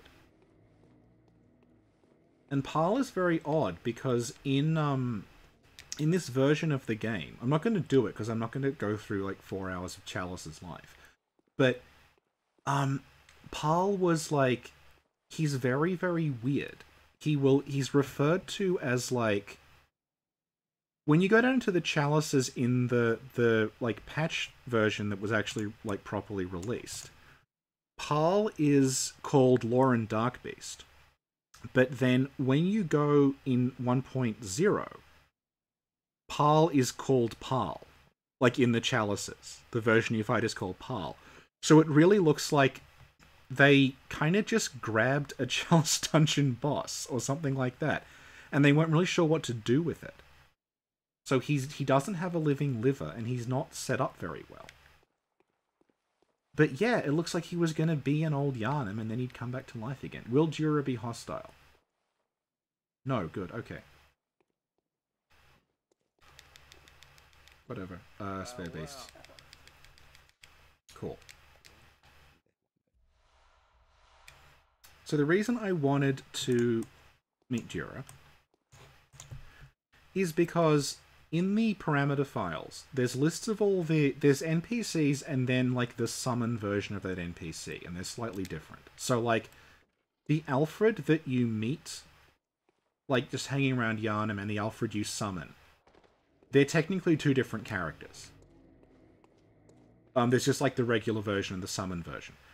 And all the summon versions, they have this like kanji next to them in brackets. It's like, I forget the literal meaning, but it's something like combined force of arms or something. And it basically just means like you're fighting together. And there is a version of Dura that has that kanji next to it. So it very much looks like there was more to Dura earlier on. And he would have been like, maybe siding with him would have let you summon him at some point. But I don't know for what. What am I wearing? I'm wearing the Knight chest piece and the Hunter set arms and legs. And the best glasses.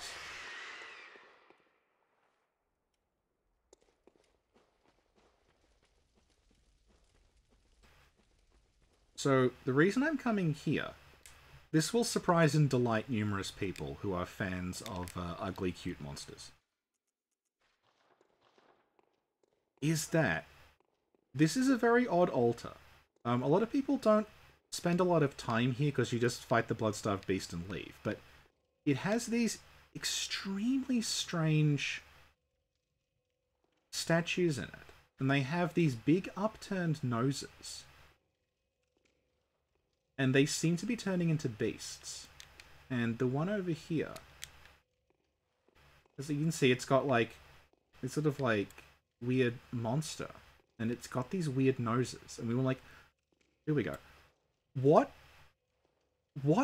is going on here? Like, these things are never really explained. They're never really talked about. It's just odd, and like the architecture of Old Yarnum in general is very, very odd. So we're like, okay, maybe it's just ugly, but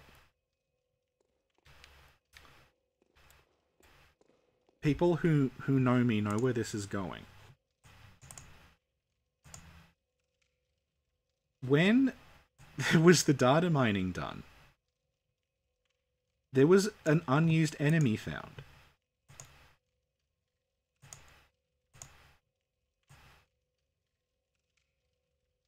And it's this thing.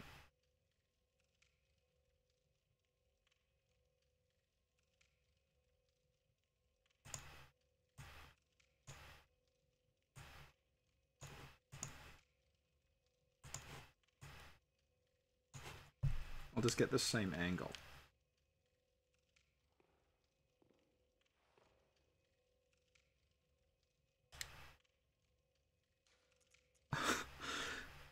Ladies and gentlemen, Snuffles the Pig Boy.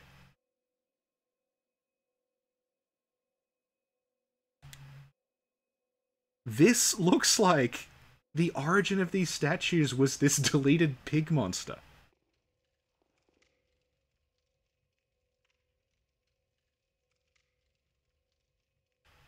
And I think this guy over here has like a lump. Oh, he doesn't. Yeah,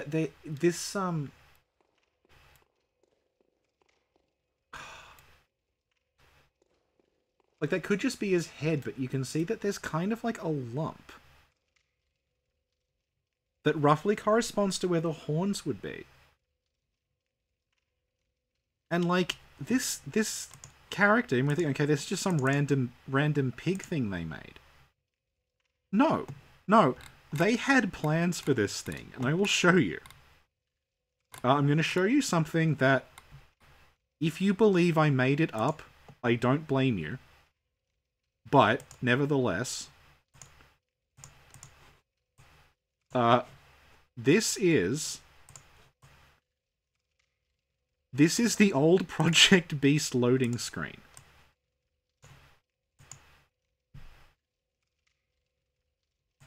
This is the very, very first loading screen that they ever used for this game. And it's the pig thing.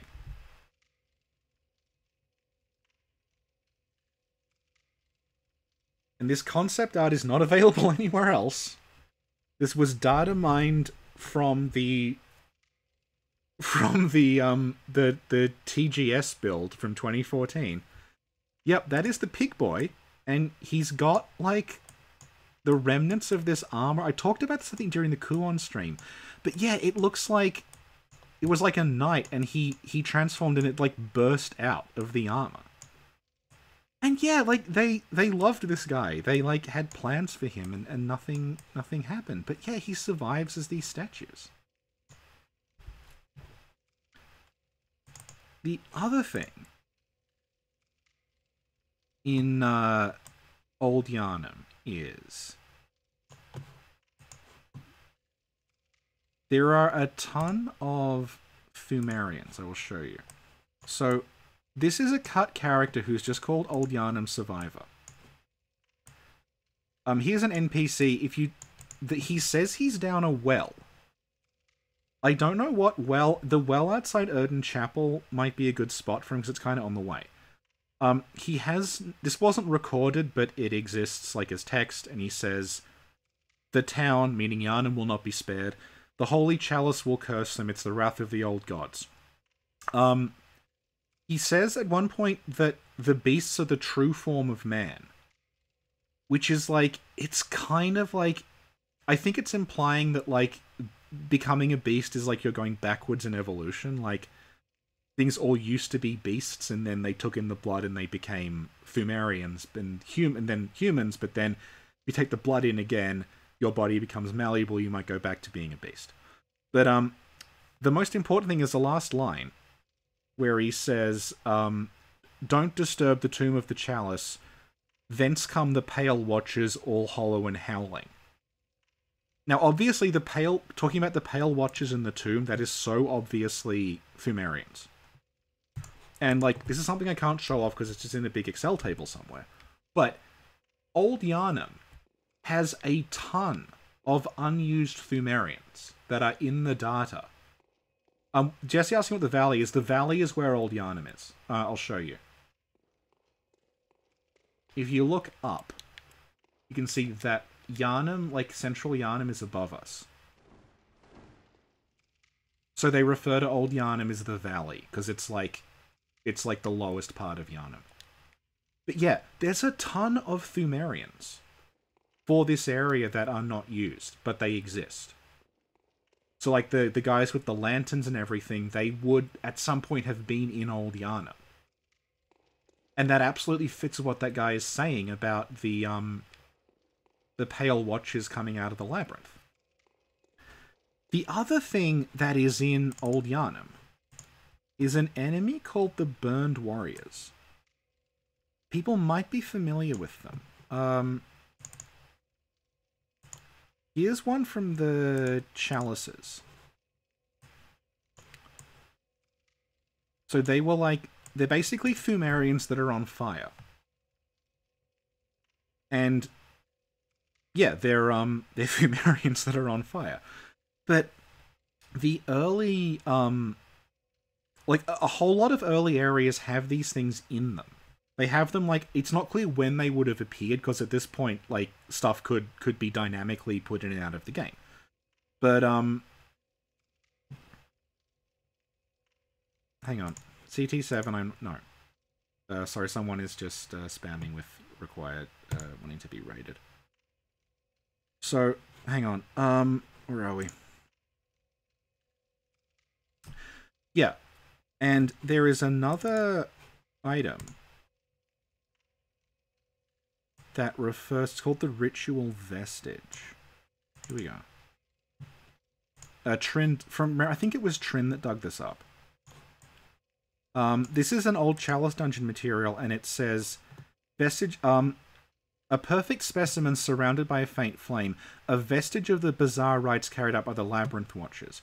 So there was something involving flame with the Burned Warriors. Like, they would have, there's some Pthumerian ritual involving, like, burning bodies. And, I mean, I'll show you off when we get to Yahar'gul, but Yahar'gul also has, like, it has the burning warriors, and they're tied to, in Yahar'gul there's those burned corpses that will damage you if you touch them. They seem to be linked. Okay, QQ Alia of the Tomb Prospectors dug it. Thank you, QQ Alia.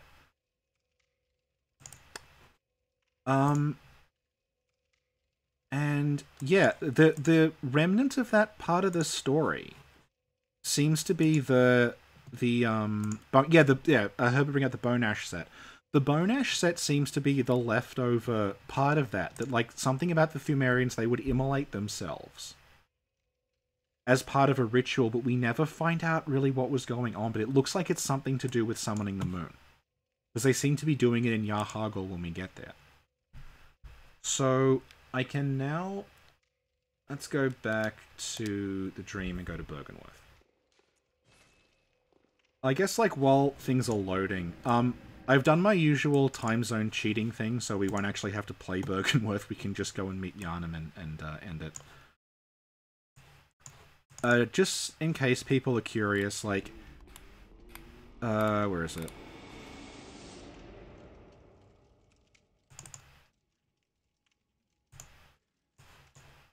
Here's the original Forbidden Woods boss. This is just a screen grab from something Lance did. Twere a big snake. That's why Forbidden Woods is full of snakes.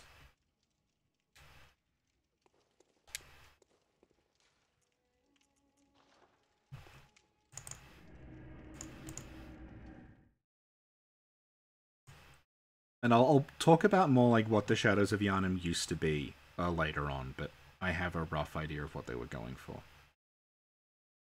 Where's the more sneaky images? Oh yeah, here's a good one. This isn't shown off as much because it's not a boss, but like...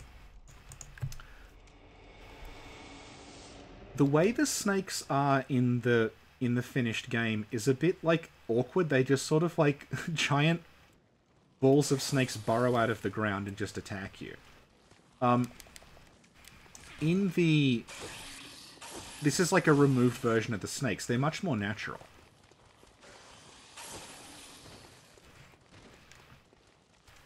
They're just, like, kind of naturally placed on the trees. Just trying to get through Bergenworth.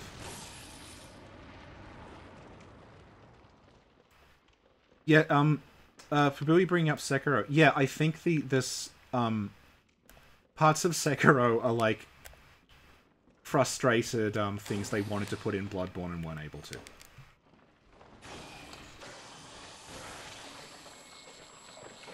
And we're going to be frenzied.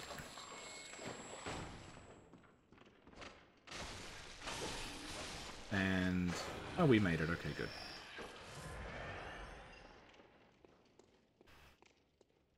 So... The Gardens of Eyes are quite odd. Obviously. There's a lot of questions about, like, what they are, what was going on. So... where did it go? Here we go. In the alpha, this is a Lance discovery, there is a Garden of Eyes at Yosefka's clinic. And it's one Garden of Eyes. And, like, I have looked at that thing in the parameters. And that Garden of Eyes has a different drop.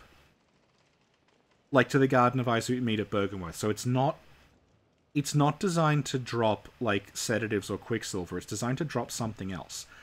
And I don't know what that thing is, but I have a suspicion that it might be this.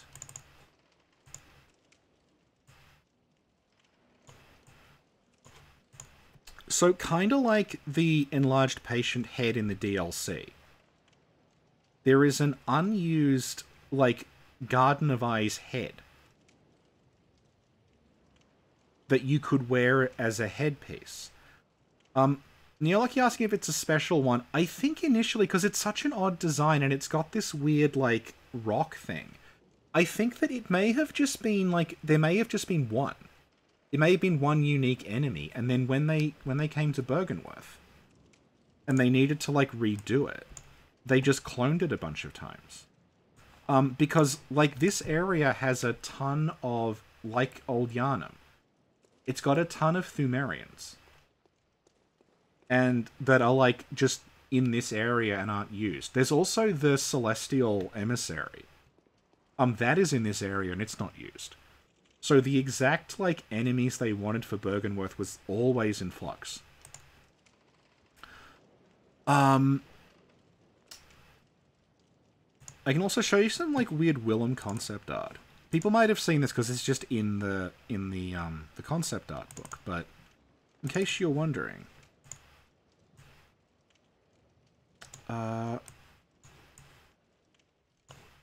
Willem. I don't think Willem is weak to kin gems, no. Why is this image so huge? Willem, I'll just do it this way. Willem used to be melting.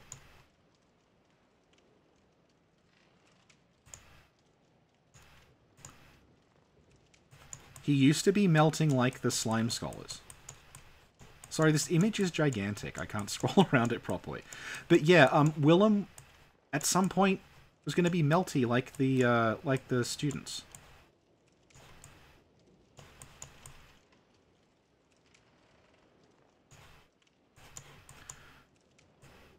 So, going back to our list of livers. Where is it?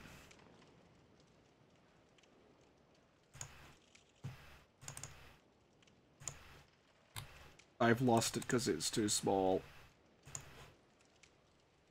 Might just... hang on, I'll just delete this and add another one. My apologies.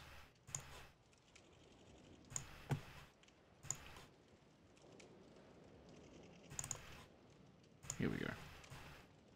Here's our odd list of livers. And you can see that Willem is listed under Ligarius, and he's called Mikolash's cast-off shell. I have no idea what that means. Because it still calls him University Professor.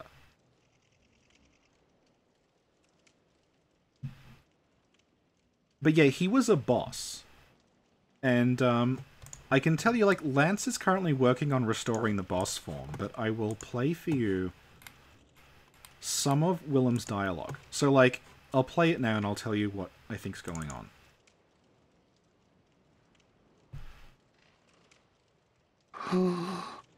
Eyes. Eyes. Where are the eyes? I need more. I can't see. Fetch me eyes. Oh, faster, somebody. Oh, be they round, be they young. Fetch me eyes for my brain. More eyes. I need more. Go on, give me your eyes. So the way that he is talking there,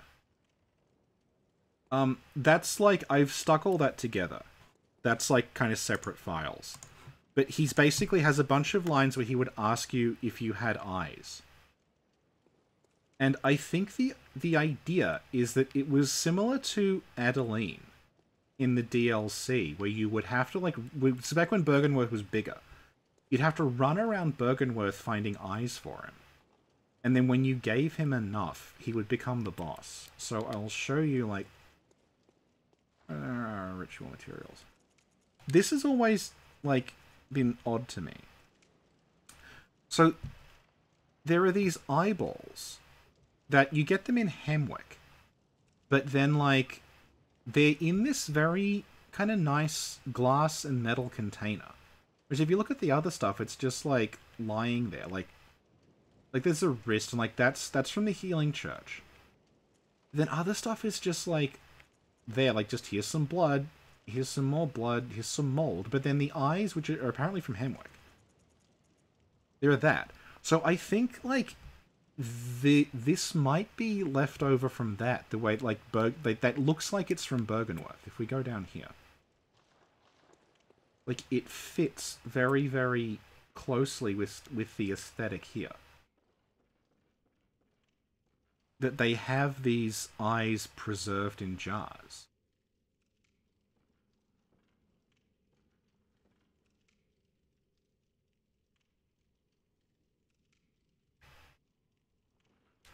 So I'm wondering if that design is a remnant of you having to bring stuff to Willem.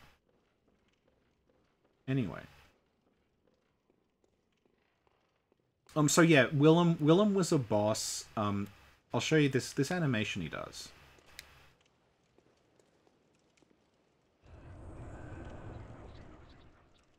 That is like a recycled animation from, he would shoot like these arcane blasts out of his staff thing.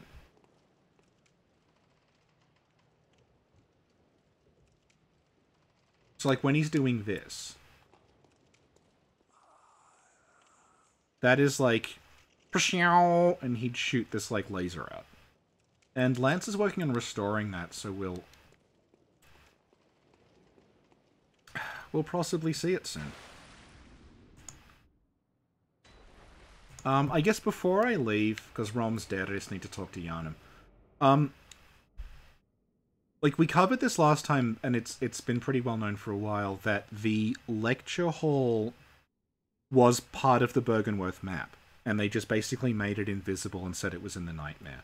But in the data, the stuff for that hall is called Nightmare Classroom, like from the beginning. So it looks like they kind of always did intended to have a link to the Nightmare.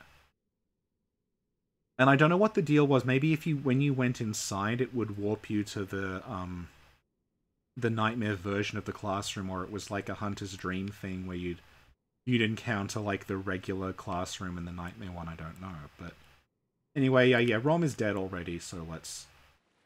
Actually, you can kind of see here, Yharnam's lighting is a bit odd.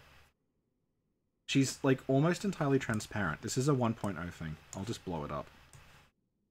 You can see that like she's almost like a ghost in comparison to the version we encounter, which is like transparent. There's a lot of like just strange sort of lighting changes. So let's go trigger the red moon.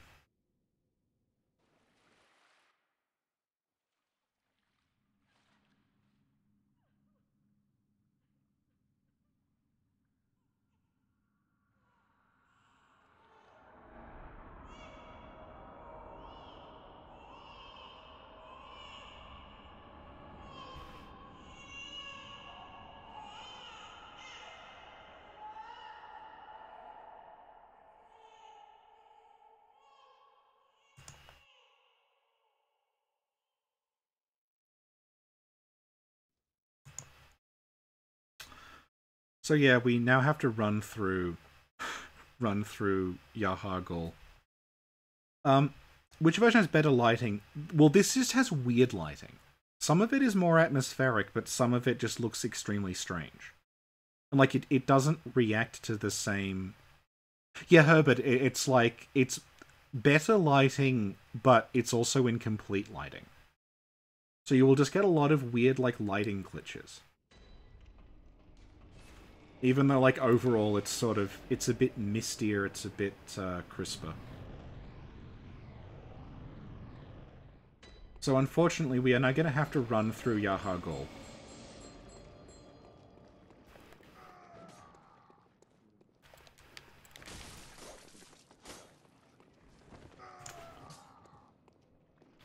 So, like, I'll bring up a couple of, like, things in Yahar'gul while we're here. There is an unused church giant in Yahar'gul. It's the one with the cannon. And, like, it presumably would have functioned as, like, a sniper. Like, it would have just shot you as you ran through. But that obviously doesn't make it. I've got to make sure I grab the Upper Cathedral Ward key while I'm here, because I don't want to have to go back here. This stream is live, yes. The other thing is that some of those, like, the sort of blood specters, they have poison attacks. Which they thankfully removed. I think because, like, poison in Bloodborne is like, associated with, like, corrupt blood. So I think the idea is that, like, they're made out of shitty old blood, so they're, like, they have an innate poison effect. Another interesting thing is that Mikolash's corpse puppets, the ones that he summons, they're the ones that he revives. Those are here as well, and I don't know, because I always assumed those were for Cainhurst, because they look exactly like one of the guys in the portraits. And I always assumed, okay, well, there's the ghosts of the ghosts of the women of Cainhurst, and then there's the physical corpses of the men of Cainhurst are like being moved around like a puppet.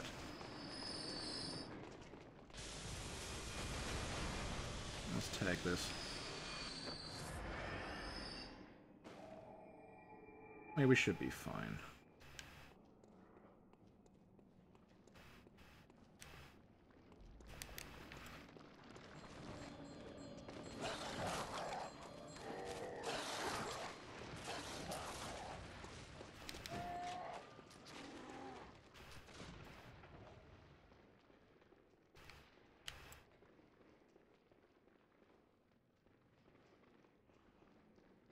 Yeah, there are Mikolash puppets in the chalice as well, but it's extremely...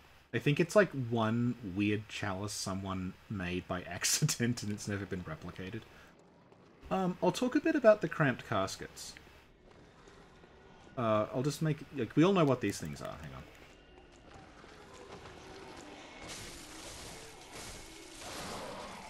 Okay, are we safe? We're safe. Okay. So those cramped caskets internally are called mimics.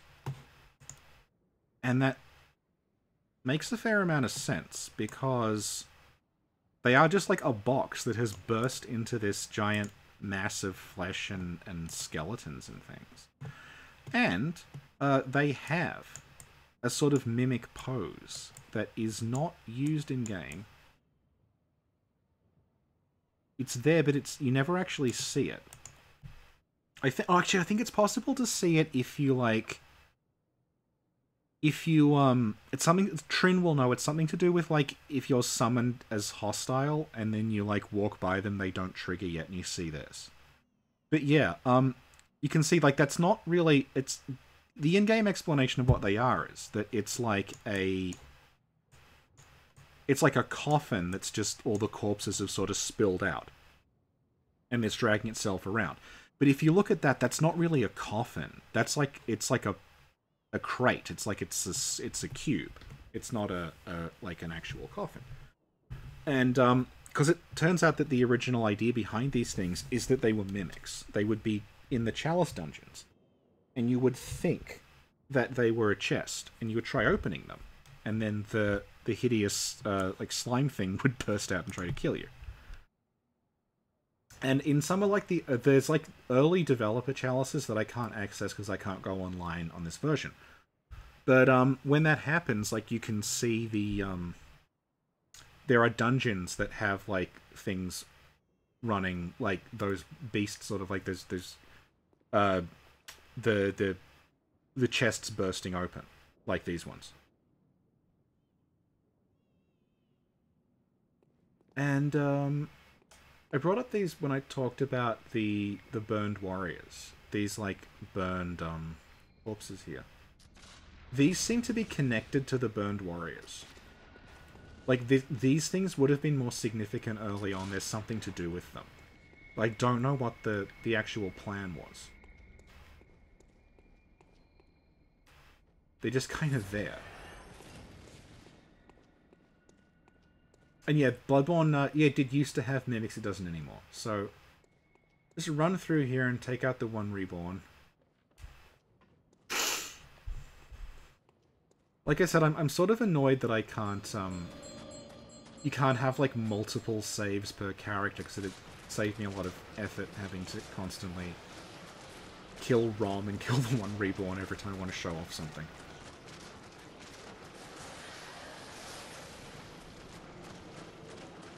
Hey, Astral Ace.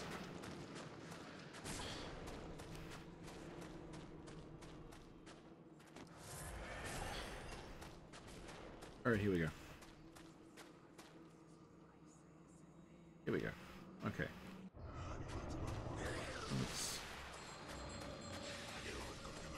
Time for a not especially thrilling fight.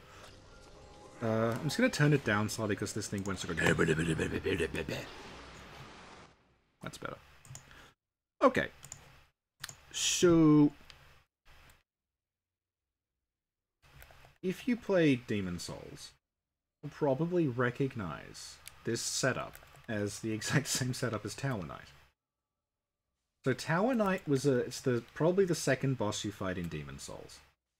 And it's just a really massive knight who's fought in an arena that's shaped exactly like this. And you can't really damage it. But if you hit it on the back of the leg enough, eventually it triggers. Like, it sort of triggers this thing where it falls over. And then you can hit its head. And that's how you damage it. And when this happened, people were like, oh, this looks a lot like One Reborn's arena. But this fight doesn't go very much like One Reborn. Turns out it used to. So, hang on. You'll notice that, like, One Reborn's got two components. It's got the body, and then it's got the top part. And you can target them separately, and turns out that... Didn't go through with it, but... I think we just... Yeah, this thing here, this would have been the way that you damaged it. Like, you would have made it fall forward just like Tower Knight, and then attack the head. And then, I don't know why, maybe it just wasn't working, but they basically made you able to damage it from any direction. Instead of making you just target the head.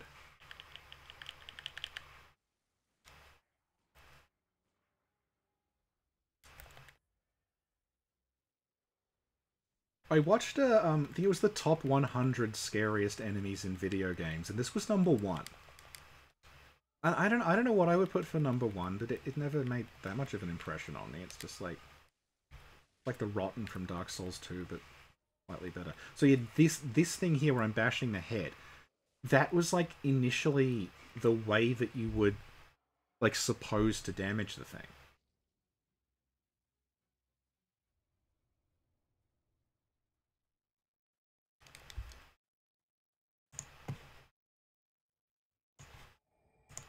That's better. So, stuff I showed off. I showed this off last time, but like there's 150 people watching, so they may not have been there. These statues, they don't really look like a statue. Really, it looks like a giant tumor that is petrified, and they have like a robe on. It led to this thing. It's like, well, this is a very odd design. What is this? And it turns out that these were initially like not an enemy, but like a creature in the game. They're like these massively deformed sort of monster people. And they made these statues by just turning the animation off and coloring them grey, and that's why they look so organic. And I'll show you where they were. Because they were in Nightmare of Mensis. But before Nightmare of Mensis, I want to take a slight detour to the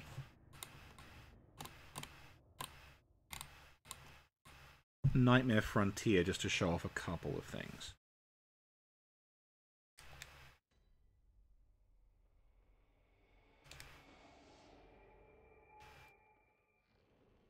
Oh, hang on, this is interesting. Okay, so when we talked about this initially being part of Bergenworth, I will show you. I'm going to replace my Evelyn +9 with a Hunter Pistol +nothing. And shoot these guys. Look how much damage that did. These things are pathetic in version 1.0. Like, they just... This is supposed to be a late game area, but they die to, like, anything. Like, this is Evelyn. It, like, one-shots them. And I don't even have, like good gems or anything. They just, like... They're just pitiful. And I'm assuming that is because this used to be part of Bergenworth. So they wanted them scaled to that area of the game.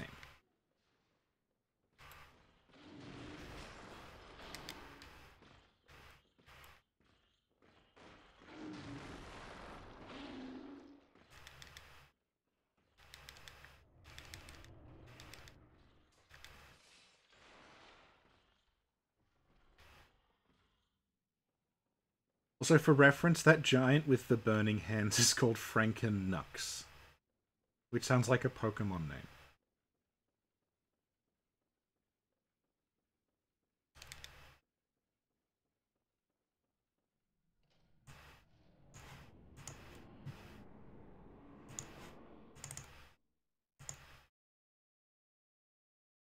I'm not going to be in the Nightmare Frontier for long. I just want to show off a couple of things here.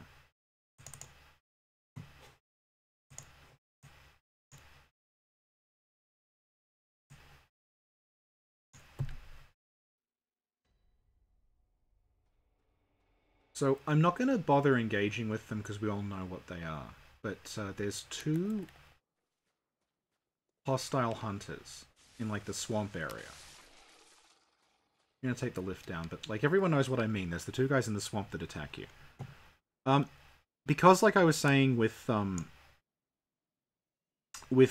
Blood Drifter Leo, we have the data of, like, every character's, like, face if they use the default human model.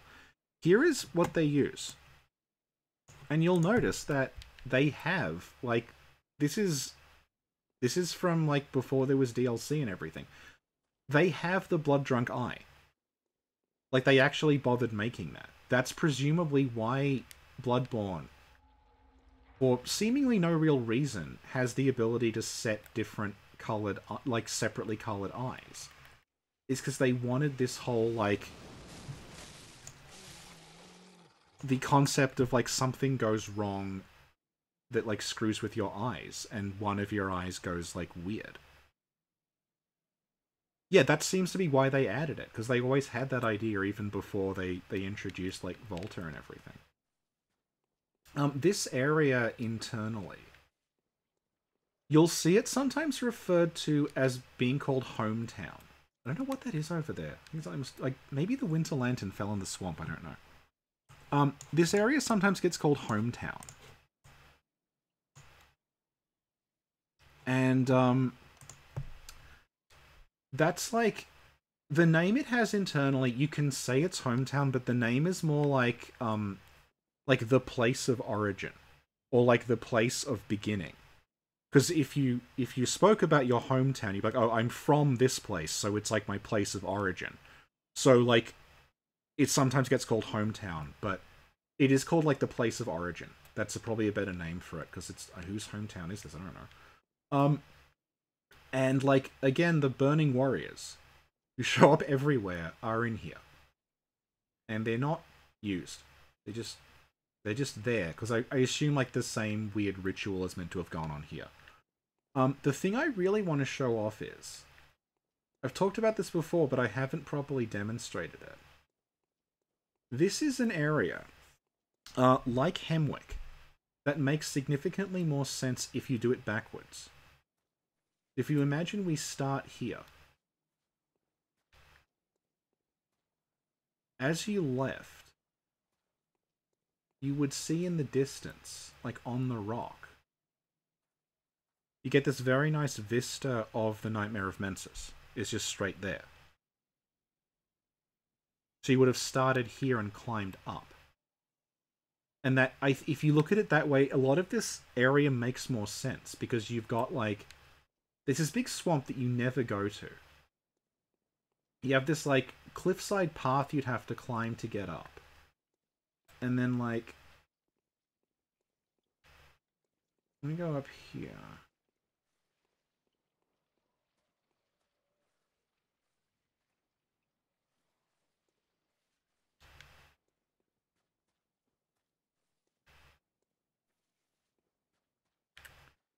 This would probably have been like a shortcut to the top. When you come out here, like,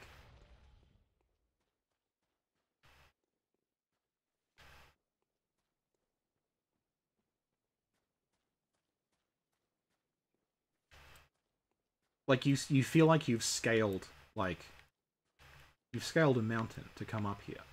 And there's a bunch of weird kill planes here, because a lot of the drops down the side you should really be able to make, like based on other drops you can make in the game. Like that shouldn't, these drops shouldn't really kill you, but they do, and it's because there's just like a kill plane there. So yeah, you probably went up here, and then like there's this place. And this probably just led to Mensis, which at the time was called Trap Road.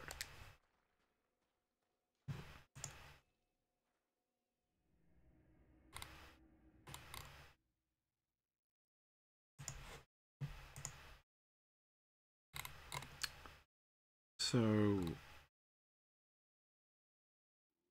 okay, let's go to Mensis now. Actually, I'll just repair because I don't want anything breaking on me. Using a Chicago, they don't have great durability.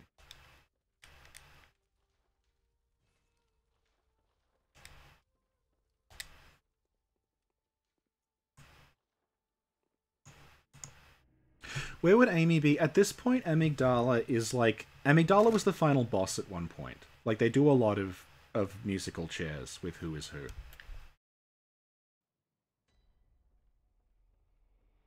I wonder how much damage barehanded does to these. God, look at that!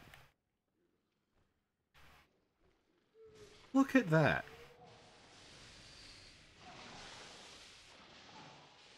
That wasn't even R2. Like, this is R2. That's like half its health.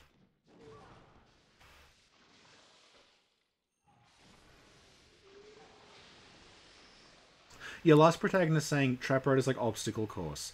Yeah, Trap Road is like a Japanese term. It's applied to, like, basically difficult obstacle course style areas. Like, if you... looked at like Japanese Dark Souls fan sites will call Sen's Fortress Trap Road. And there's like Mario levels that in Japan are called Trap Road, like Bowser's Trap Road. What indicates Amy was the final boss? It's like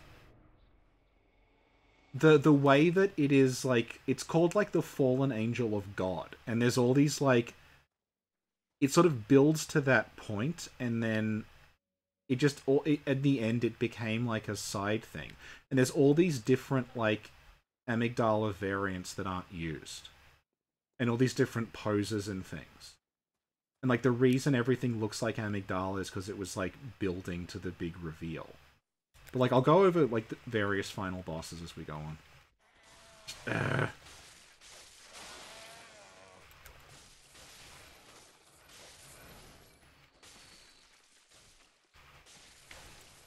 Okay.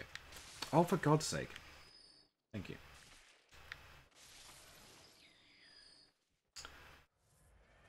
So this is going to be like...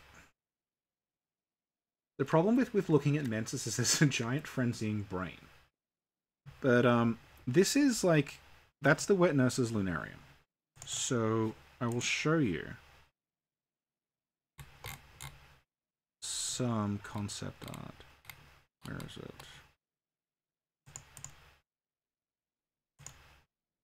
Actually, no, I'll go a little further around here, hang on, to get a better look at where we are.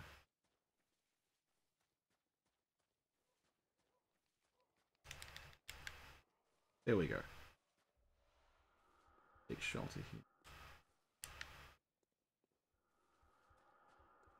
You can see a rough idea of how Mensis is constructed as we see it now. So, like, this is the concept art. Again, it's very large, so I have to shrink it. You can see that, like, it's much, much bigger in the concept art. Like, it's a much taller structure. It almost looks like in order to make the Wet Nurse's Lunarium, they just, like, sawed that thing in half. And that's where the arena comes from. The other thing about this is that, like, in the middle where the brain is... Let's focus up. You can see there's, like... It almost looks like stairs around it. And I don't know what those were or are, but, like... Yeah, it's almost like there's separate, like another way of getting up there that's not used. Anyway. So I'm now going to run past. Do I have any sedatives? Oh dear. Okay. I'm going to run past. I don't want to, like, you'll just have to notice this as I do it. When I run past, I'm going to get frenzied. And because of the way the frenzy spikes work, you will see that, like, they will appear on me and they will disconnect from my body. So I will actually leave, like, a line of frenzy spikes behind me because they don't attach properly. See there. Like, they just sort of stay behind and clip through the camera.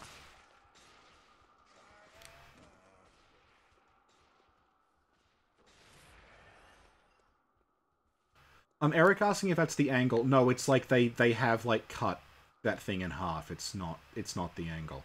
It's hard to get an angle because, like, if I stand on the bridge, we'll get frenzied to death. But, yeah, there's, like, a bunch missing from Mensis.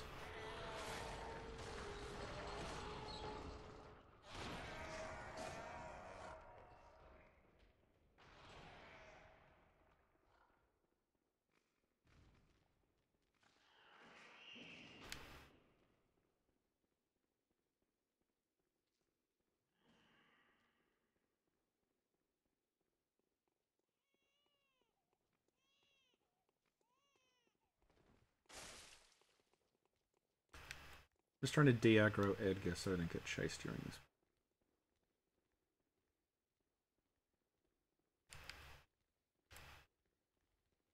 Okay, good. We're safe. So, the silver people here, what they're called in, like, in-universe is Murgo's attendants. And the idea is that they're attending to Murgo. Murgo is held captive in Mensis, and they're looking after... I guess they're trying to get him back or something? I don't know.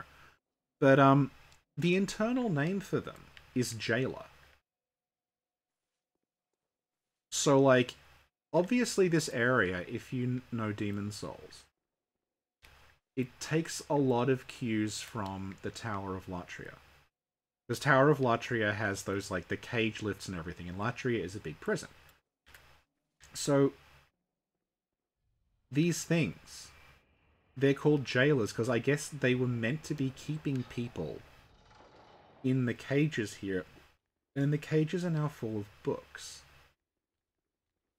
So, like, here's a cage, and you can see that, like, there's nothing in that one. Oh, there's a pile of corpses there, just proving my point. Like, all around here. Like, they're just meant to be, like, attending to the prisoners here, but the prisoners don't really exist anymore. Let's get rid of this thing.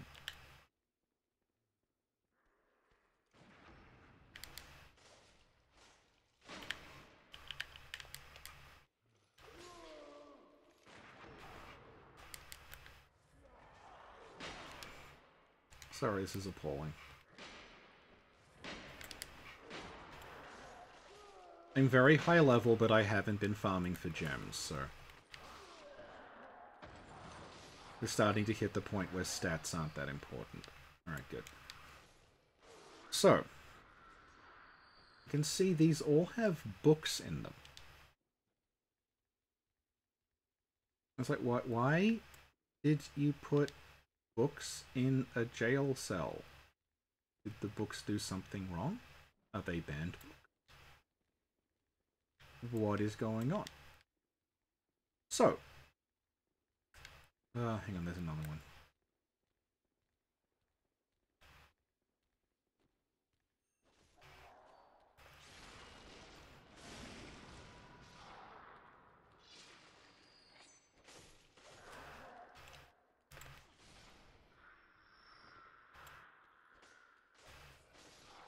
Okay, so what used to be in those things?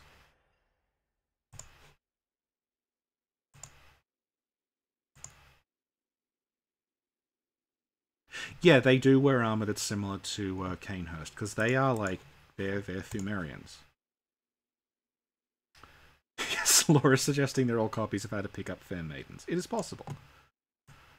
But the original inhabitants of the cells were...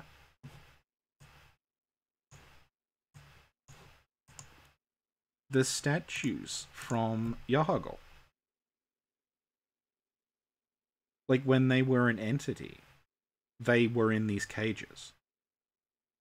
I think the idea being that they were, like, people who had been held captive in the nightmare. And, like, over time they had mutated into these strange, like, piles of organs and tumors. And that's what was being held captive here. And now they're just, like, and these were alive. Like, these are still images, but these used to move. They would, like, pulsate and make weird noises, and you could kill them. And yeah, that's what was in the cells originally. And, they made them books now. Because, why not?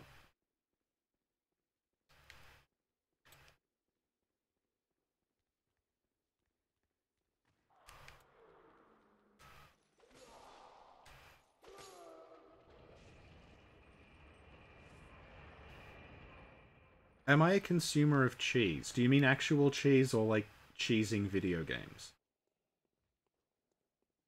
Because too much cheese makes me sick, but in video games I cheese everything. And I will try to cheese Mikolash.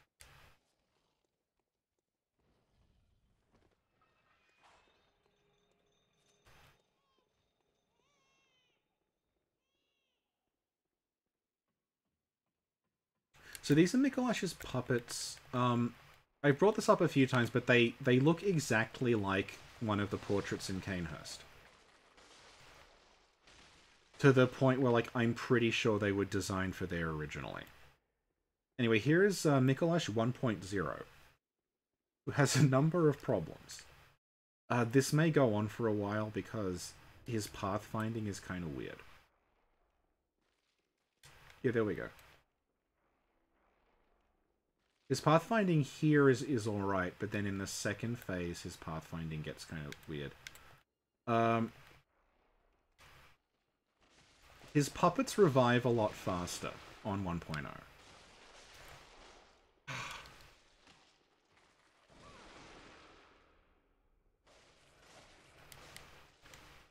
See, like, it's already back. Like, he's really fast.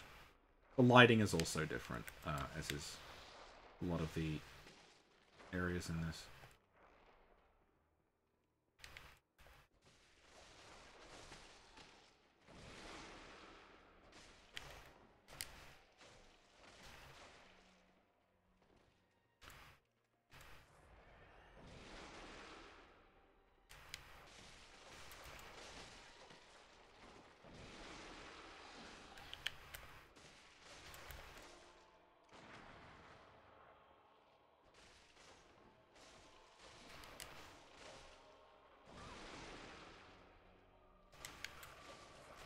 So as you just saw then, like...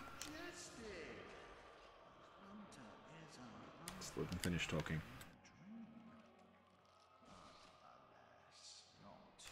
Okay, whatever. So, you'll notice there that, like, in subsequent versions, once he goes into phase 2, he just sort of, like, blinks out of existence, and you can't keep damaging him.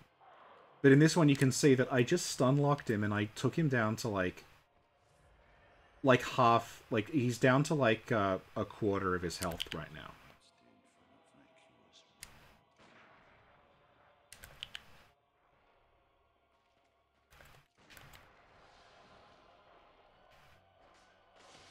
So here's the big change.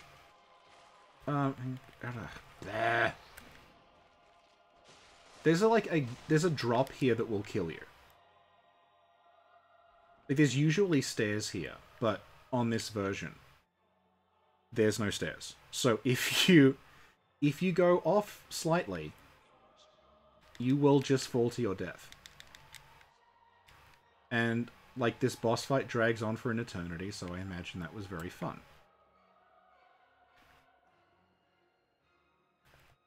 Oh, he sometimes gets into a weird loop where instead of going out of his mirror, he will, like, fall out of the sky. So I want to see if I can get him to do that. Yeah, there we go.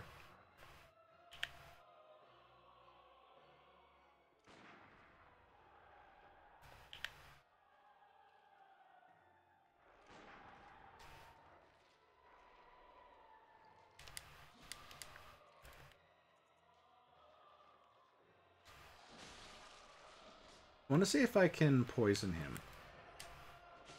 Because he used to have a very strange reaction to poison because of the way his teleport works. Where are we? Oh, I want poison knife. Give me poison knife. Okay.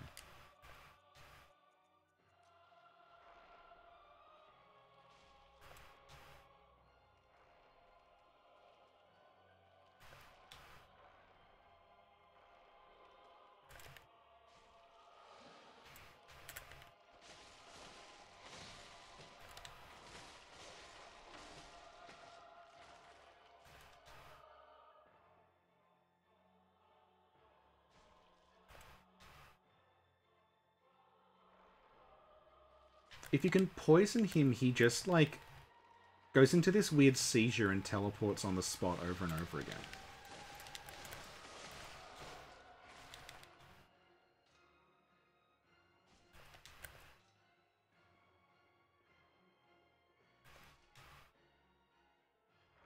Anyway, this fight has never been good on any version. I hate it.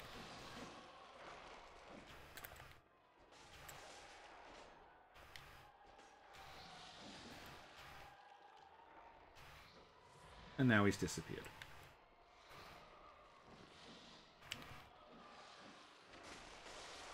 But, you know, it could have been worse. These things could have revived as fast as they are now.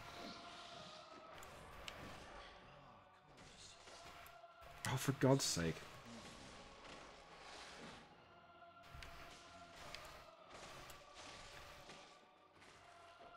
Oh, there he is. Come back here.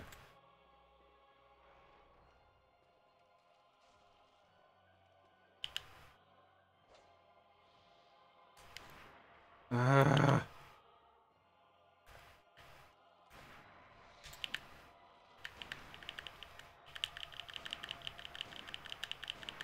Just die! There.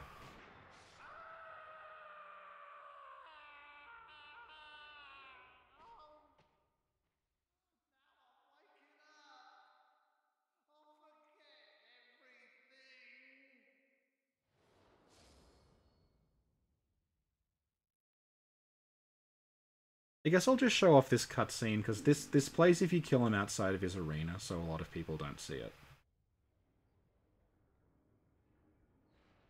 Yeah, you get this slightly different one where, instead of it showing your character react, it just cuts to this.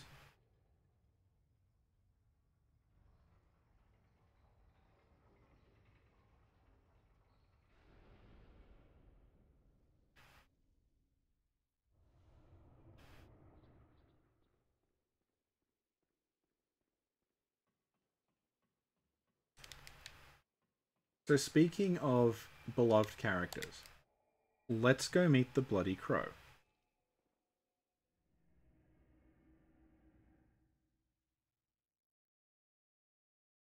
So, the Bloody Crow...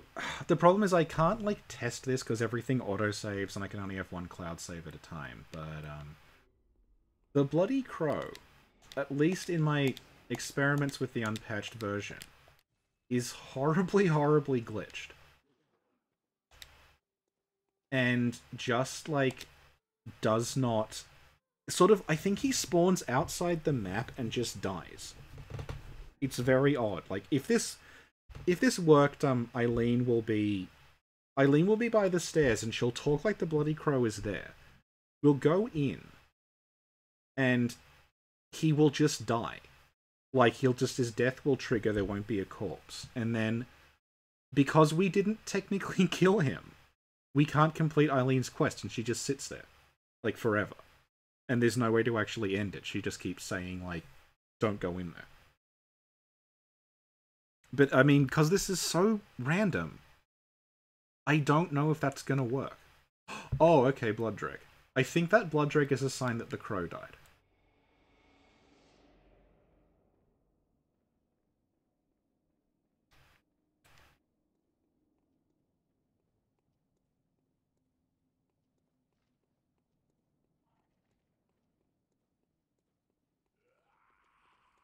But here's an example, just there, of, like, the geometry loads really slowly. And you can kind of use that to your advantage in some places by making the, There's some places where a door won't load if you're fast enough, and you can just run through. Oh, here, okay, Eileen's here, right. So we get our usual.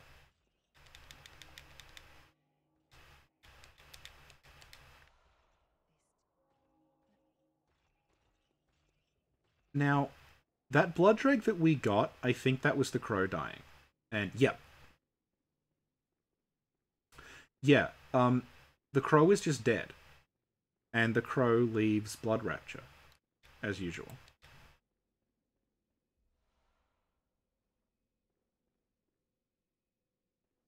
So you'd think, oh, I guess the Bloody Crow is dead? So Eileen's quest is over, but if we talk to her... Oh yes, the Dweller is alive. I'll go back and check. She just says nothing.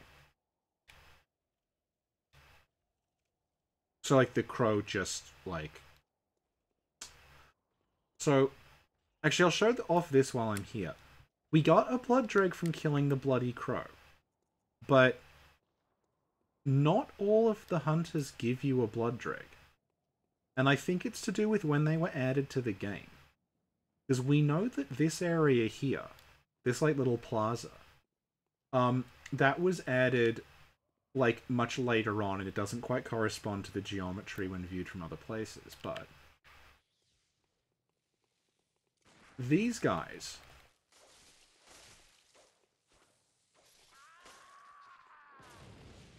See no blood drag. And it's the same for this guy.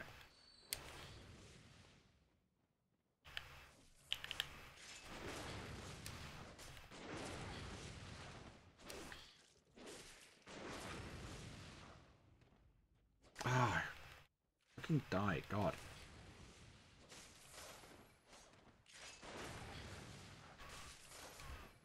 Okay, so yeah, you see we have corruption equipped. And we got a blood drag when the crow died, somehow. But we don't get it from these. And like, I talked to Lance about this, and he said that is because... all the blood dregs in the game, they're like hard-coded. So instead of there just being like a switch where it's like, oh, this character drops a blood drag, each blood drag has to be individually tailored, like every time it's designed. Like every time they add one. And like, I guess they just didn't add it for that character yet because they were added later on along with that little plaza area. Let's go check on the Dweller.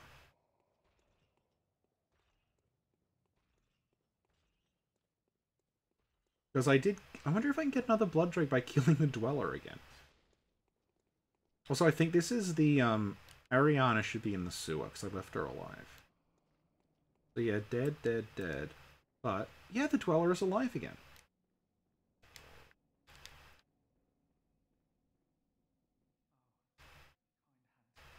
Oh! Yeah, he's acting like I sent the suspicious beggar here, even though I didn't. I didn't even meet the suspicious beggar. Yeah, that's like all messed up. I did not know that happened. And I don't get a second blood drag. Hang on, what level Formless Erden is that? Oh, it's 3, okay. Yeah, so like, Ariana is also glitched, like in a similar way, but I don't know how to, like, control... Oh, okay, she's here.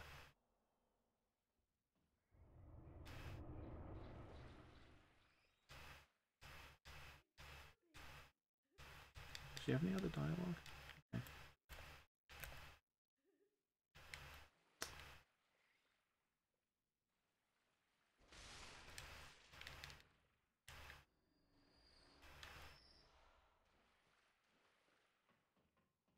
How did he resurrect? I think it just reset him. Because the game knows I've killed him.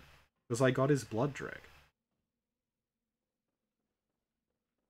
Well, at the end of this, I will restore from the cloud and everyone will come back to life. Where are we at now?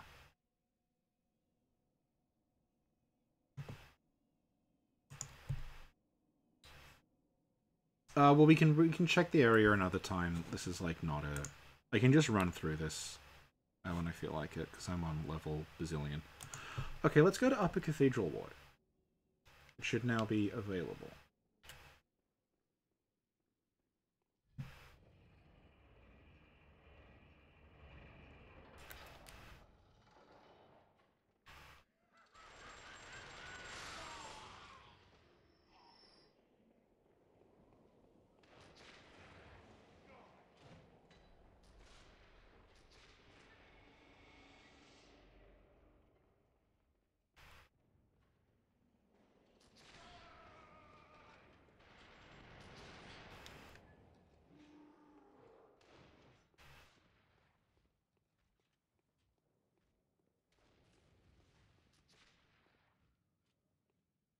Oh yeah, I'll show off a little bit of that plaza from here, actually. Let's give us the Manola. This is something I forgot to show off before. So if we look at the plaza, you can see instead of there being a well, there's like a gargoyle. And over to the right, there's like a wooden bridge.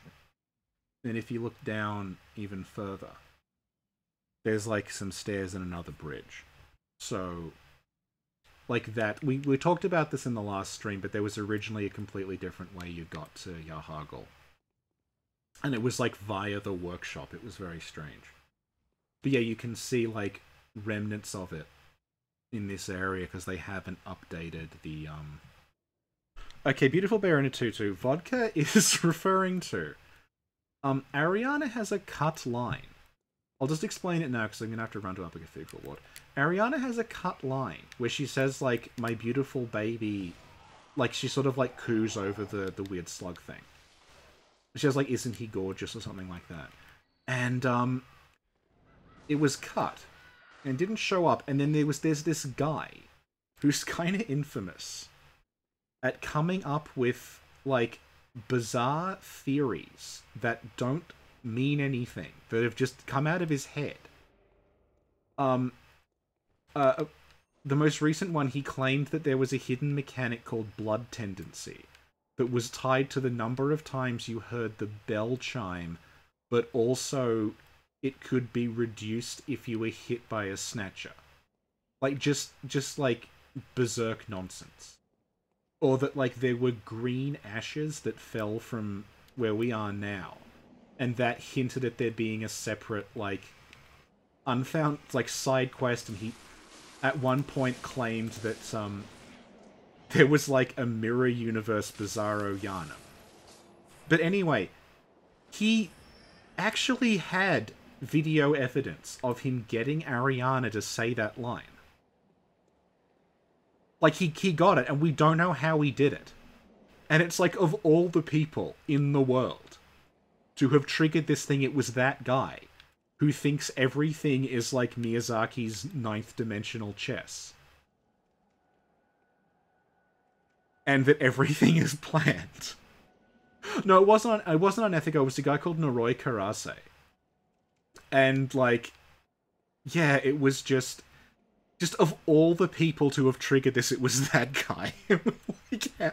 There's a scene in The Simpsons where, like, you might know when they put Homer in witness protection and the two FBI agents are trying to coach him on responding to the name Mr. Thompson, and they're just getting more and more frazzled, and, like, that was Meph and I trying to get him to explain what he did.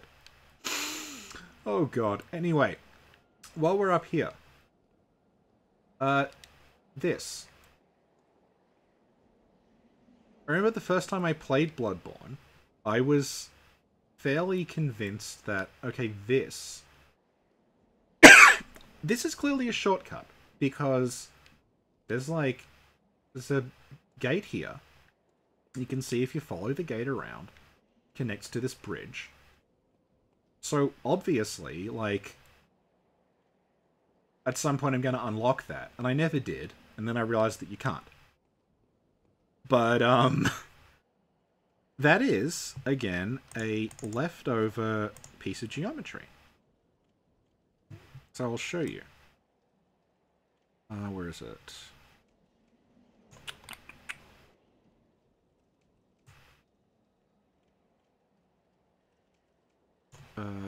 Here we go. So this is a very, very, very early map of Upper Cathedral Ward. And hang on, I'll just blow it up a little more. You can see, like, there's the bridge in the middle. So you can see it actually did used to go all the way along. It went, like, I'll put it so it's facing the top right corner. It went all the way around there. And there's, like, yeah, there's, like, that you would have entered through there. There's, like, buildings there. You would have somehow gone up. So that's where that's from.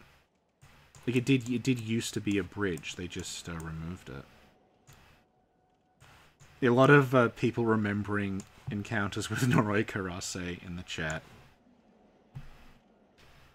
So, yeah, that's that bridge.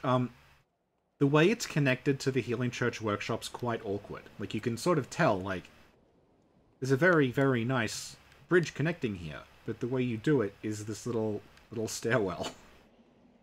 It's connected, for some reason, to this building. And if you look around, like, it's just sort of being jammed here. So, like, we don't know initially, like, exactly how it worked, but that's why there's a bridge there. That was the original means of getting to the upper part of the cathedral. So, try to run through Upper Cathedral Ward as fast as possible. Because I want to show off the emissary. The emissary on 1.0 is, like, quite badly bugged. It doesn't necessarily get harder, but it is, like... I mean, weird stuff sometimes happens, but it's also sort of random whether it happens or not. So I'll see if it happens. Hopefully it will.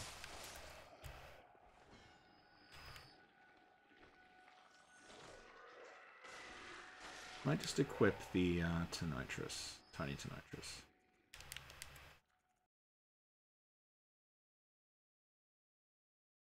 Oh, when Noroi finally got banned from Tomb Prospectors, I was despondent.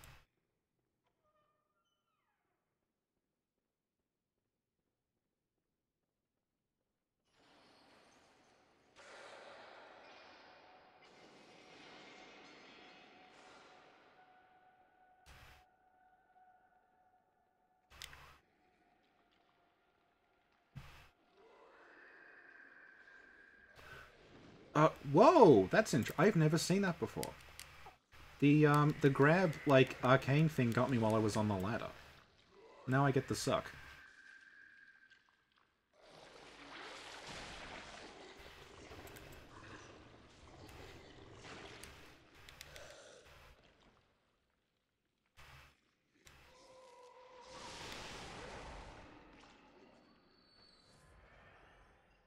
No, Noroi was banned. I did ask Trin to unban him. But it's her server. Hang on, let's get rid of this guy. Alright. So one of the things that we discussed on the Cut Map stream is that Upper Cathedral Ward clearly has 3 floors, but we only ever go to the 2nd floor, which is the floor we're on now, and we're like, well, what was going on? Where's the other, like, how did that originally work? So I can show you. Because, like, there's an old map that was found in Dark Souls Remastered. And someone got it working in Grand Theft Auto 5. And they stuck a texture on it so I can show you. So, because of the way this is set up, I can't draw on it like last time, but where we are now is like where that the ladder comes out. You can see there's like a ramp. It's on the right-hand side in the middle. Those stairs, I'm pretty sure they were... Hang on, let's... So if we keep in mind where the stairs are, they're like off to the side, and I think they were probably where I am now. Like this part here. That looks like it's where the stairs would have been initially. And then you can see they go up, and that's what would have got you access to floor 2. Why is it in Grand Theft Auto 5? It's just the map format worked. I don't know. There's actually a video up of, like, they ported it in Grand Theft Auto 5, and you can run around it. You can drive a car, you can hang glide. But yeah, that looks like where I am now is probably where the initial way to get to the 3rd floor was. And they just removed it. Let's just clear this place out.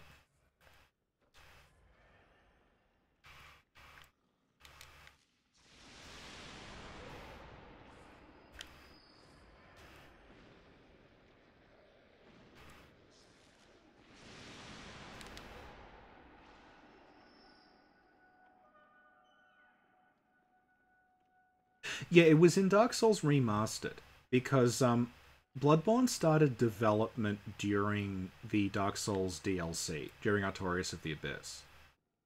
So as a result, a bunch of, like, Bloodborne sort of test assets are in that game. In the same way that, like, there's Bloodborne assets in Dark Souls 3 as well, because they were doing them, like, roughly at the same time.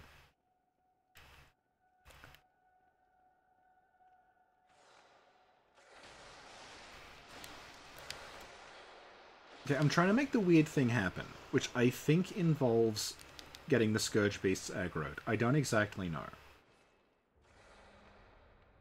I sound a bit like Noroi here, but I have actually experimented with this, so I have a rough idea of what happens.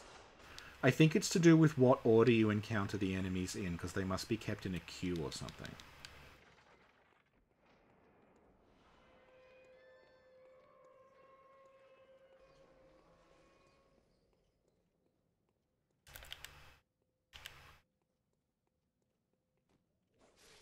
So, let's see if this works.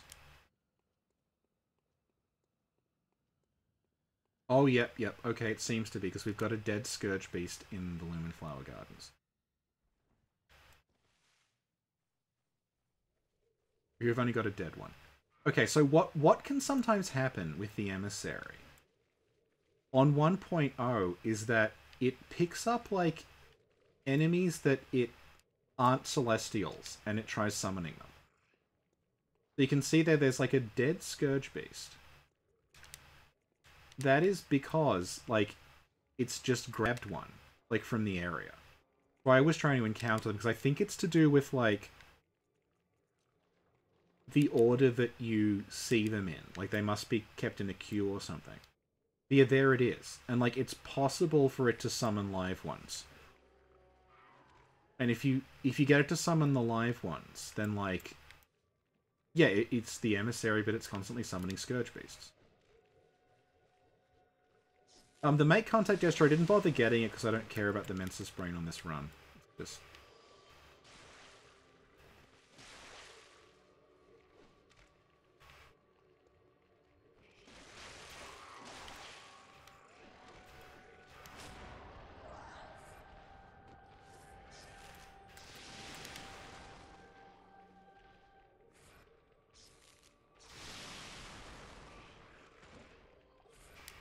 and dead.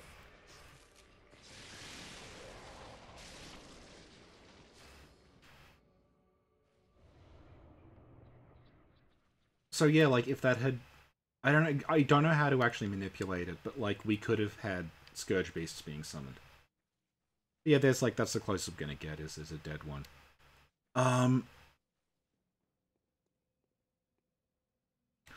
Does it mean the boss is summoning from another part of the area? I don't know.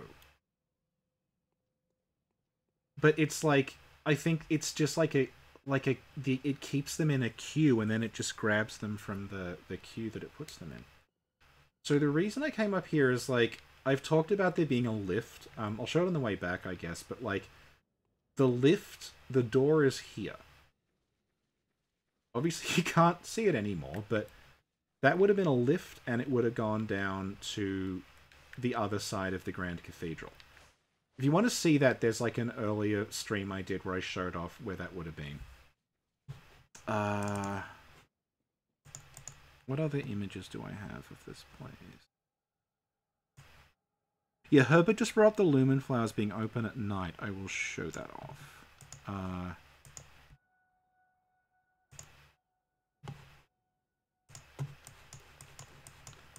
So there is artwork of the Lumen Flowers being open at night.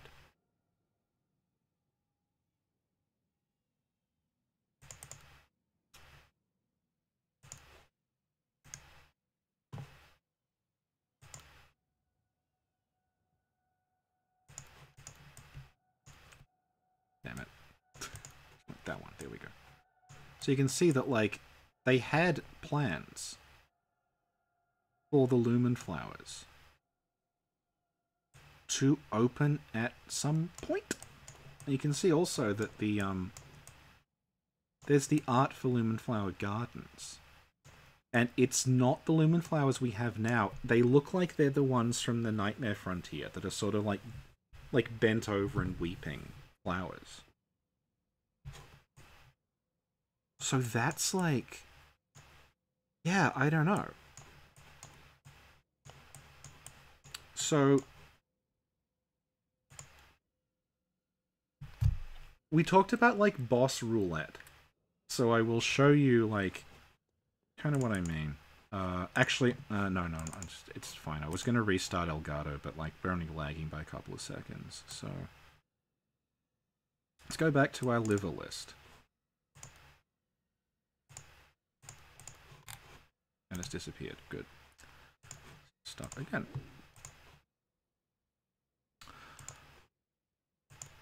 Well, I can fill you in when I get there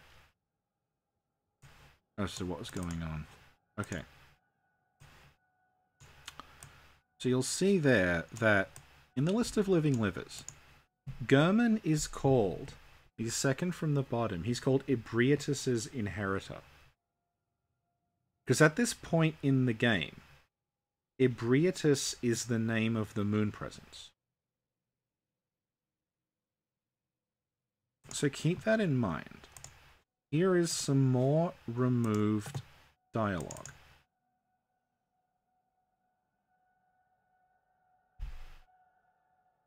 Let's wait for it to open. Up with something of a nightmare, have you? Oh, but I've nothing more to tell. I only show the way. And the way has been shown. Now, it's in your hands until the dank, sweet mud takes us all upon the awakening of Ebrietus. So he calls her Ebrietus. But clearly it's Ebrietus. It's the character we know as Ebrietus. We've been calling her Ebrietus since 2015, so it's Ebrietus. And keep in mind, at this point, the moon presence is called Ebrietus, and he's talking about Ebrietus. And Lance has found, in Upper Cathedral Ward, there is a version of the moon presence that could be summoned and, like, presumably fought in this area. So I think the whole, like, flora of the moon thing, like, she was more explicitly connected to the lumen flowers. There was something about the flowers and opening in the moon and that being responsible for Ebrietus / moon presence appearing. And yeah, we won't bother actually fighting Ebrietus because you know who she is. So let's go back to Mensis and finish this off.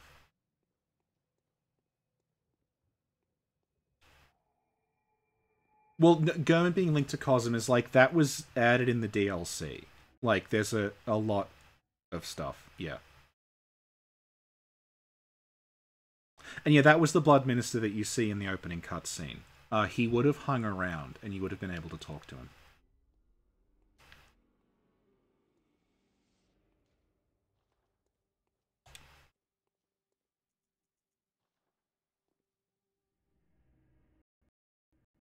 Okay, Elgato is chugging a bit. So I might just turn it off and turn it on again. The correct way to deal with all problems. Someone asking if the concept art's on the wiki. It's on the Bloodborne wiki. If you go to bloodborne-wiki.com, there's just like a tab that says Art of Bloodborne. And if you click that... I'll just put something up while I'm talking. If you click Art of Bloodborne, that has like all that concept art scanned in high definition. That's where I got those images from. Put this better. Okay, see a beautiful bear in a tutu. I'm just rebooting Elgato. We're almost done. If you're interested in like early stuff as well, the wiki has like complete comparisons of like literally every single difference between the alpha and the version we got. So like every item that is different, every piece of text that is different, every removed piece of architecture, like it is all there. And I know because I sat there for like an entire weekend and documented everything. Okay, here we are. So let's go meet the witness. Well, Gurman is linked to the orphan now, but, like, at this point, there is no orphan. If you see what I mean, like, it's a, it's an earlier draft of the story. Yeah, all the inventory items are up there in high res. I don't think there's anything that isn't up there at this point. So run past the Shadows of Yharnam. The Shadows of Yharnam, we'll go into them later on, but, like, they didn't start out as the Shadows of Yharnam, they started out as something else. And there is an unused variant. There's an unused Shadow of Yharnam who has a gun. And, that's all I can tell you. There is a version that's just got a gun. I don't know how it would have behaved, but it exists.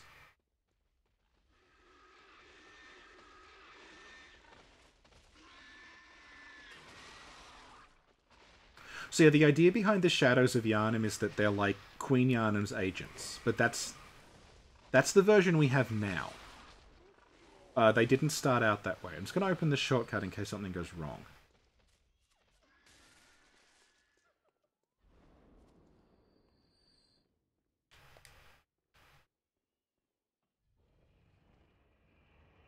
So let's go meet the wet nurse.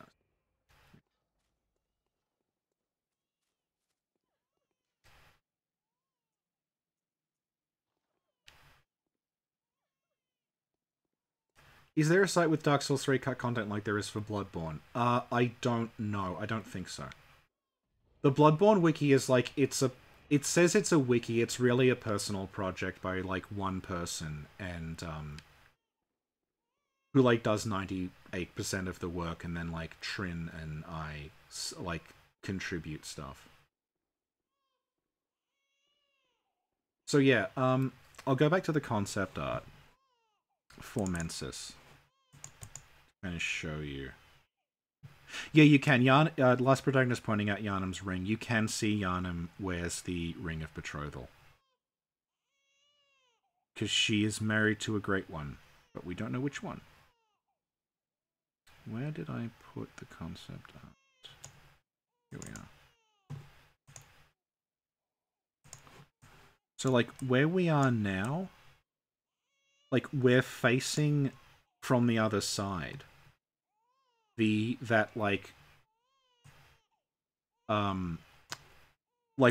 roughly in the center of where it is now. So you can see that there is this, like, huge, almost like Tower of Babel kind of construction that goes all the way up, and that was just, like, deleted. Presumably to make this arena. So, let's go fight the wet nurse.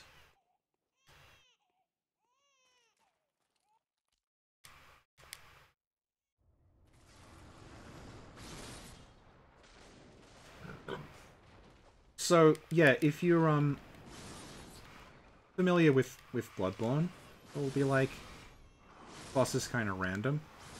What is this? Why do they say it's a great one?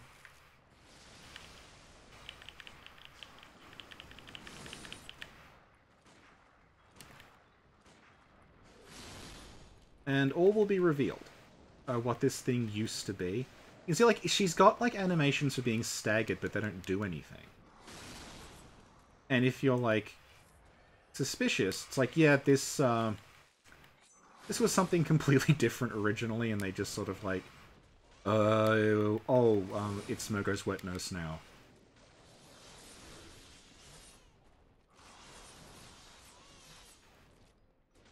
I wonder if we can dodge out of her darkness attack. We may die before she does it. So, like, the wet nurse has an attack that makes everything go, like, you get this, like, dark effect on the screen and she clones herself.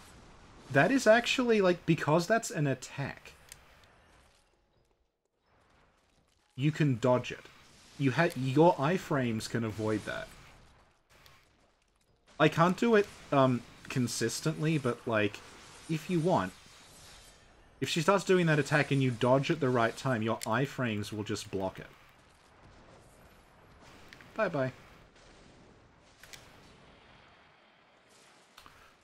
So,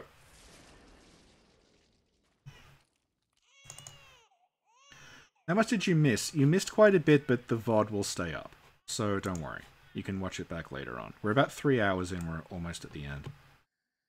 So, let's look at our list of living livers. And it's disappeared again.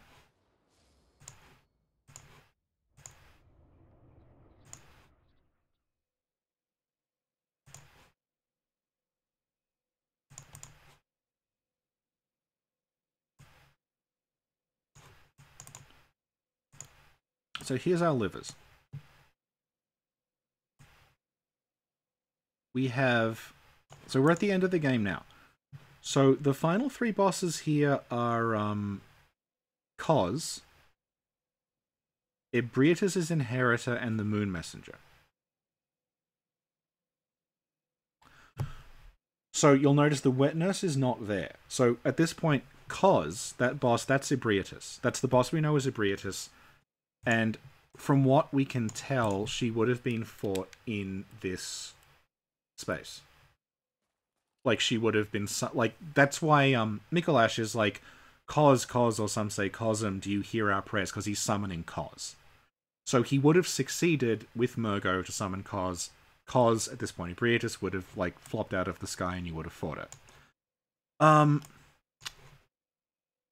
Ebrietas' Inheritor is Gurman. That's, like... Because, you know, Gurman's working for the Moon Presence, who at this point is called Ebrietas. And the Moon Messenger is the Moon Presence, who is Ebrietas. We clear on that? Okay, good. So, where was the Wet Nurse? The Wet Nurse is Lesser Demon of Death and Darkness. In the middle of the screen.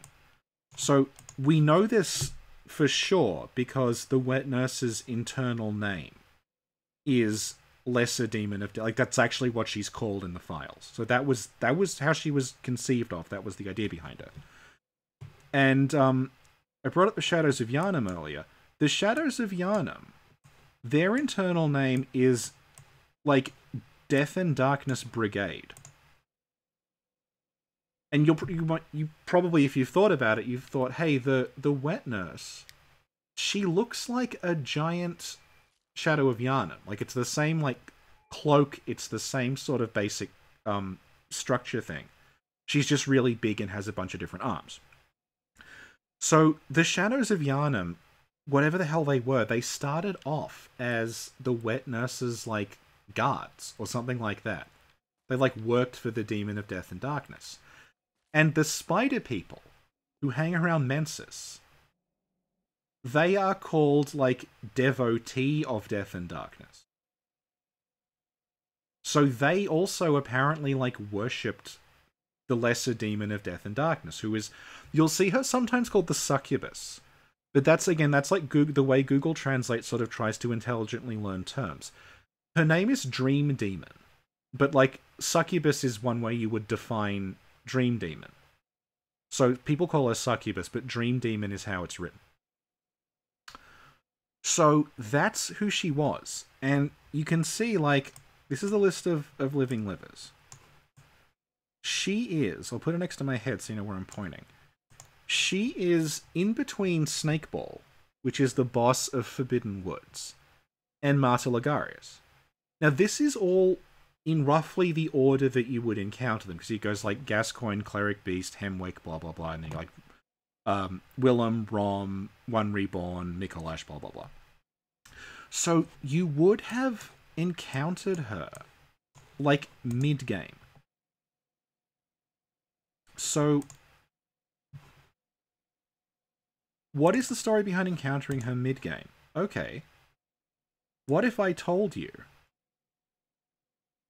that there was a human version of her in the game?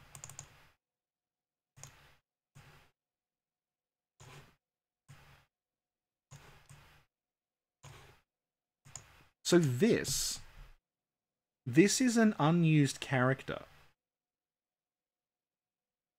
And she looks pretty much exactly like a human version of the wetness. This is from Senate Disc-K, you can tell because of the little logo. There's another angle on it, because Lance also got her to spawn. You can see, I accidentally showed this off before. Here she is. Like, this is what she would have looked like in-game with lighting. She's like this creepy old lady who looks like the wet nurse. And someone's saying, is she the nurse from the start? Yeah.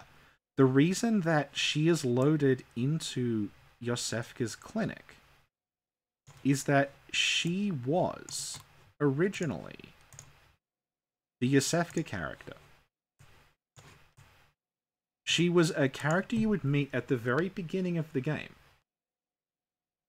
who would tell you that, like, oh, this is an earlier version of the story. She'd be like, oh yeah, you've ministered, you've been in a coma for a while.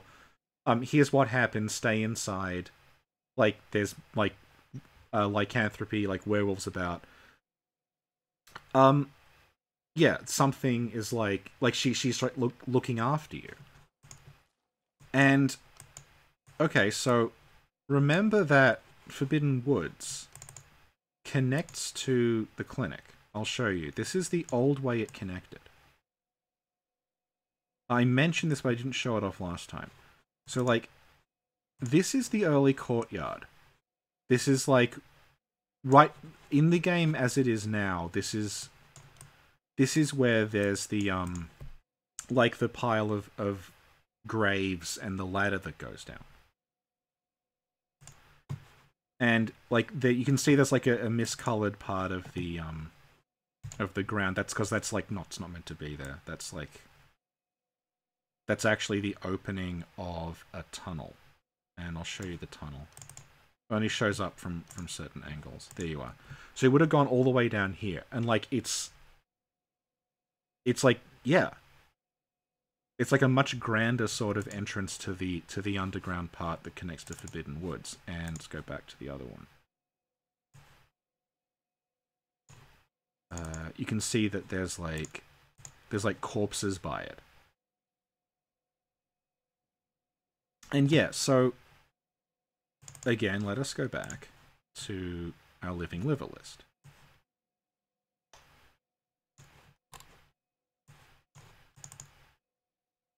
Let's look at where she is. So remember, you get into the clinic via Forbidden Woods. So where is the Dream Demon? The Dream Demon is right after the Forbidden Woods boss. It's like in between Forbidden Woods and Bergenworth. And it's also where it's like aligned with Martyr Ligarius. The way you get to Martyr Ligarius is you go back through the clinic. And you get the Hemwick summon. You get the Kanehurst summons. So they're like next to each other. So I'm pretty certain at this point that, like, you would have gone back to the clinic and, like right now you go back to the clinic and you find out that the imposter is doing all these horrible experiments. But it looks like at this point you would have gone back to the clinic and instead of, because there's no Yosefka at this point, the like kindly old lady who was looking after you at the start is like revealed to be this horrible like dream monster. And for all we know, like that may have tied into the whole like why you become a hunter, why you get ministered, all this other stuff. So yeah. That's why the wet nurse looks like a giant shadow of Yana, because they were originally different things. So let's just, we're almost done. Let's just head back. Did I miss anything? I don't think I did.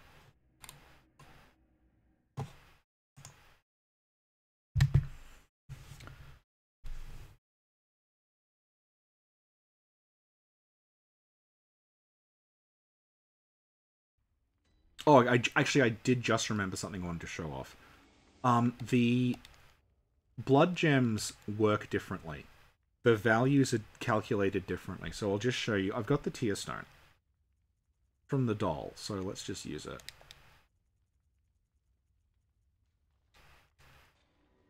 Now we'll look at the Tear Stone. So I'll make this a little bit bigger so you can see. That's not how I make it bigger. HP continues to recover 3.2. So in the base game, that is hit points recover 2. And all of the gems that have hit points recover are calculated differently. So if we scroll up, you can see that one's plus 0.6. So it's all calculated differently, and like basically the all regen is halved after 1.0. They like recalculate it so it's half as useful. Started in Hemwick. Yeah, there's different versions of the story. Like the very, very first version you start in Hemwick. And then like by the time of the alpha, they introduce the concept of you starting in Yusefka's clinic. This is what I mean about like there's multiple iterations of the story that all like went through slightly different versions. So now I'm going to show off Gurman. Gurman, I might actually just let Gurman kill me. Because I want to show off some... Actually, it doesn't matter. I'll just... Yeah. You know, I don't mind. I've mentioned things multiple times because people are, like, showing up and leaving because it's been 3 hours. I don't blame anyone for not sticking around for the whole thing.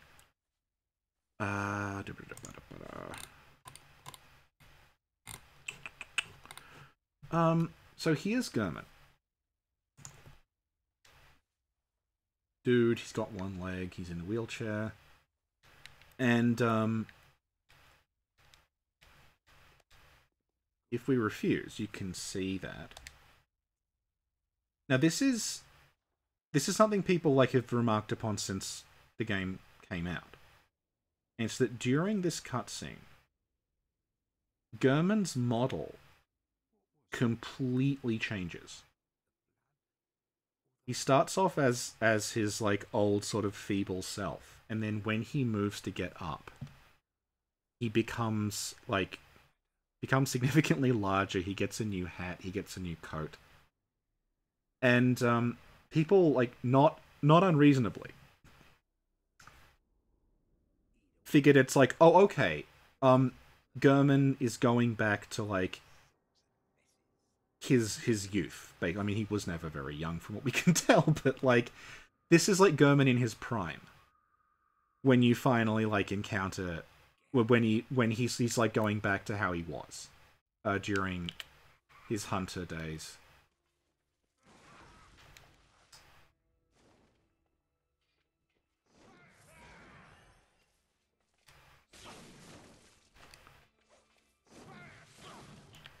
I actually don't have anything to say about this fight, because I want to show off something. I might just let him kill me.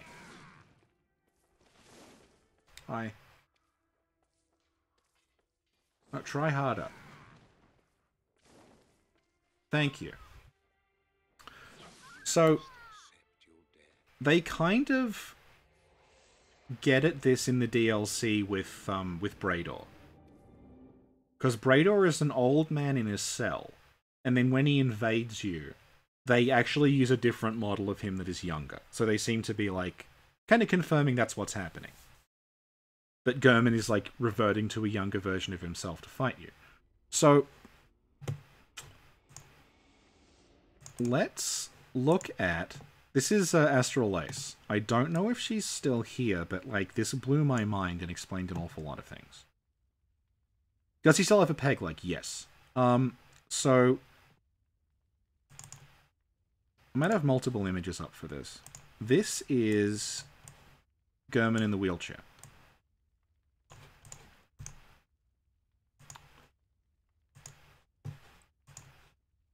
And I'll try to do a little split screen thing. This is the Gurman boss. So you can see they look slightly different. You could put that down to, okay, maybe one of them is, like, older, like, the younger version is, like, a little leaner and everything, and that's why he looks the way he does. But, because Laura is good at 3D stuff, she showed me the version without textures. So that's textureless wheelchair Gurman.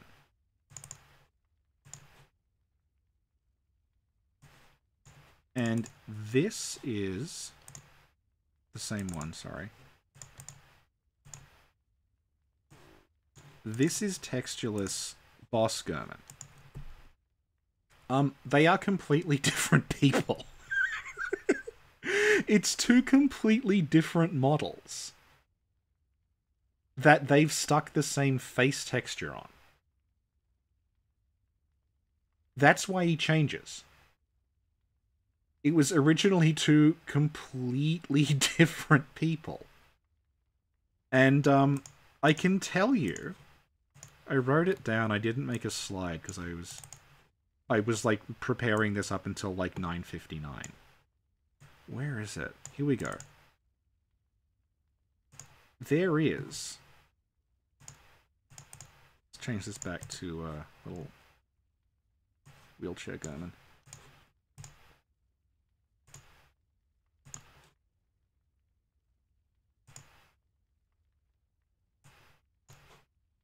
There is a removed character who lives in the workshop, and he's an old man in a wheelchair, but his name is Izzy, and he has a ton of dialogue. I won't read the whole thing out. It was never recorded. It's just subtitles. But he says like, he's like, the stories are true. A hunter from the dream, clad in the moon's aroma, who fights away beasts. I've been admiring you for a long time. My name is Izzy. Do you want to chat with me about all this? I'm not very smart, but I will give all I can to help you. And then he's just sort of like grateful that you talk to him. But he's in the workshop, and he says to you like, he tells you about Old Yarnum. He's like, one of the chalices is in the valley. They gave into the beast disease. The hunters should go there. He's like, he's prompting you to go places. And, yeah, he's, yeah, here we go. And then he's like, do you ever, I see that you sometimes talk to that doll, but she never talks to me. She's inactive for me. Like, I want to talk to her properly, but there's no way I can do it. And then he basically just has a bunch of exposition that we already know about Ludwig. So, yeah, it looks for all the world like there were two different characters. There was the guy in the wheelchair, who at this point's called Izzy, and he was like the guy who assisted you. And he was like a kind of helpful hub NPC. And then there was, like, the first hunter. This, like, scythe-wielding maniac. And then they just kind of decided to make them the same guy by giving them the same face texture. And that's why his model changes. And that's why, like, if you know like how the AI scripts and everything work. Gurman, the wheelchair version, has no AI. He's actually just like an inanimate object that triggers dialogue. That's why he never moves and he doesn't react to anything apart from disappearing. Because he was added like really late in the day. But it looks like he started out as this Izzy character. And yeah, last protagonist bringing up Archibald. There is also a cut dialogue for Archibald. But, like, again, like, there's a character in Bloodborne called Izzy, but this is not the same Izzy. And there's also, this Archibald character is not the same Archibald. It's just, like, they liked the name Archibald. For the same reason that, like, there are multiple Lawrences and multiple Mikolashes. It's just a name that they like. So, yeah, that is, I think, pretty much everything I wanted to go over. I'm at the end of my folder. I've done all 71 slides. Were there 71? All 83. I've done 83 of these, and I think that's enough. Actually, I might just, before we go, I'll, like, show you off some other stuff. Like, this is just the old, an old map of Upper Cathedral Ward.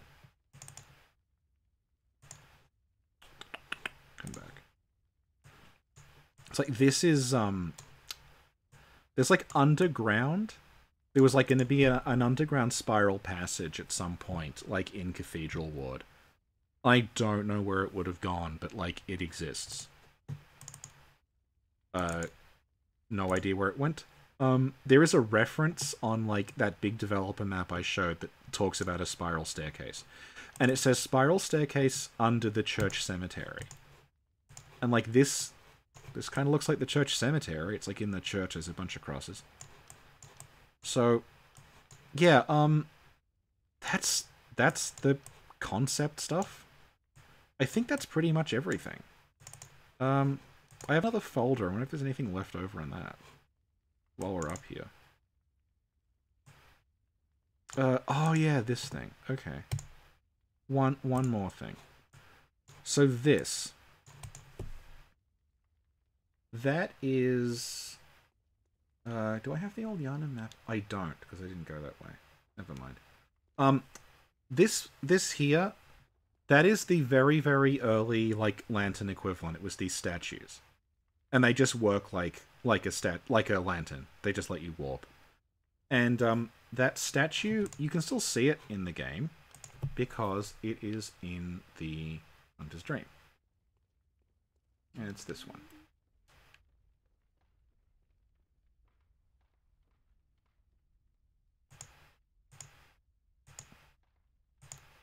So the reason, like, this is here is that, like, the dream would have been connected to these statues somehow. I don't know why. This is, like, they are after they used the dead bodies, but before they went to warp chairs. And yeah, that one there I'm showing off. That's Old Yarnum. That's right where the lantern for Old Yarnum is. I won't warp there because I haven't got the lantern open and I have to run there, but, like, you'll know where it is.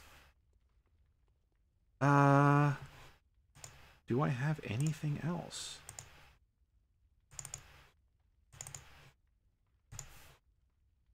I'm glad people liked it. I think I'm pretty... Oh, okay, Clock Tower Patient. Yeah, alright. People probably already know this, but that is the...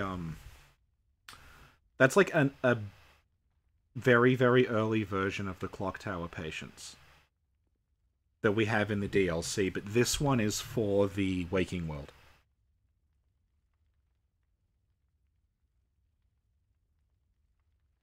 And I have no idea if it was meant to be that big or not. But yeah, there it is. So the idea of there being like enlarged brain people in Upper Cathedral Ward, like, it was kind of always there. And I've talked about this before, but I think the brain of Mensis being the center of the Nightmare of Mensis, that was meant to, like, if it had been in there, that would have recalled the patients in the clock, like the idea of there being this huge kind of pulsing, frenzying brain was meant to, like, further connect, like, Yarnum to wherever the nightmare was at the time.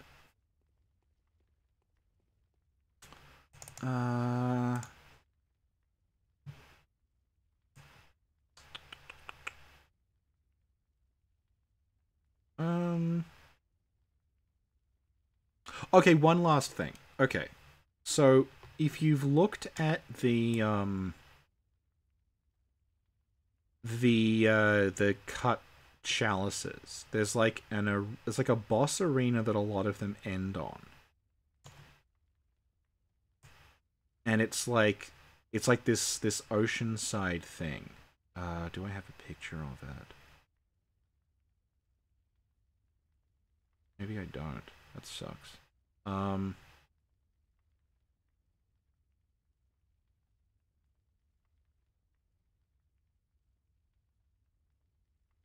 Damn it. I have the concept art of it. Okay. People will kind of know what I... Oh, why does it have dull joints? Because it's just a very, very, like, rough model. I don't think it was actually meant to look like that. It's, like, not finished. That area there, that looks a lot like... Like, there's an area you can get to at the bottom of the chalices. that's got like that that background to it. And like one thing about going through the parameter files is that a lot of the enemies in the game, the very early ones, they're tagged DS2, which means, as far as I can tell, Demon Souls 2. Yeah, this was... Because, I mean, it's pretty clear at this point that all the, like, Umbasa references and old ones and stuff, that wasn't just a little callback. Like, this was meant to be actually Demon Souls 2. Oh, I found it. Good. Okay. Where are we going?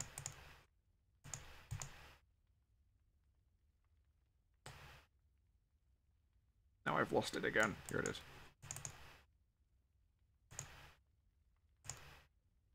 This is the arena. And if you've played... Well, it looks a bit like the Kiln of the First Flame. It looks even more like something else. It looks almost exactly like the end point of Demon Souls.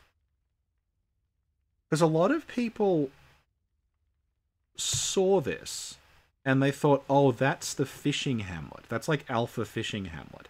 Because it's like the coast. But if you go there, there's no boats. There's no wood. There's no sails. It's actually stone. There's stone everywhere. Which doesn't make sense for it being the hamlet, but there is a ton of stone and a lake and all this other crap that matches it underneath the Nexus. And that is the place where they summon the Old One. And, yeah.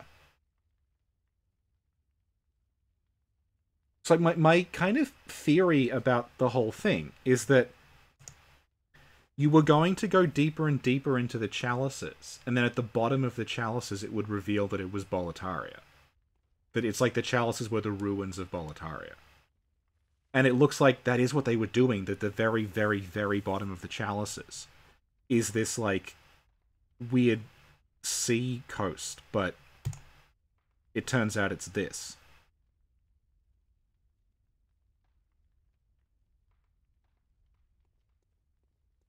So yeah, that is... I think that's all she wrote. That's all we got. So... goodbye, everyone. That was a pretty even 3.5 hours, so...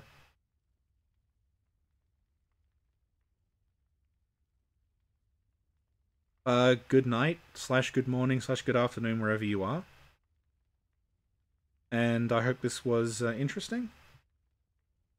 Oh yeah, Claim, I'll bring up, there is actually a cut area of Demon Souls that was a beast person place. It had like, was like bear people and wolf people and everything, but yeah. Goodbye, everyone. And if you got any more questions, I guess just like at me on Twitter, I'll probably be able to hook you up with it. You can check the Bloodborne-wiki if there's anything you're interested in. Just search there. It will be there, because the second anything comes out, I am required to document it there. So, thank you, everyone. I'm glad you all liked it. And, yeah, I guess the next thing I do will be the last half of Kuon. So, bye-bye, everyone. Just wave again.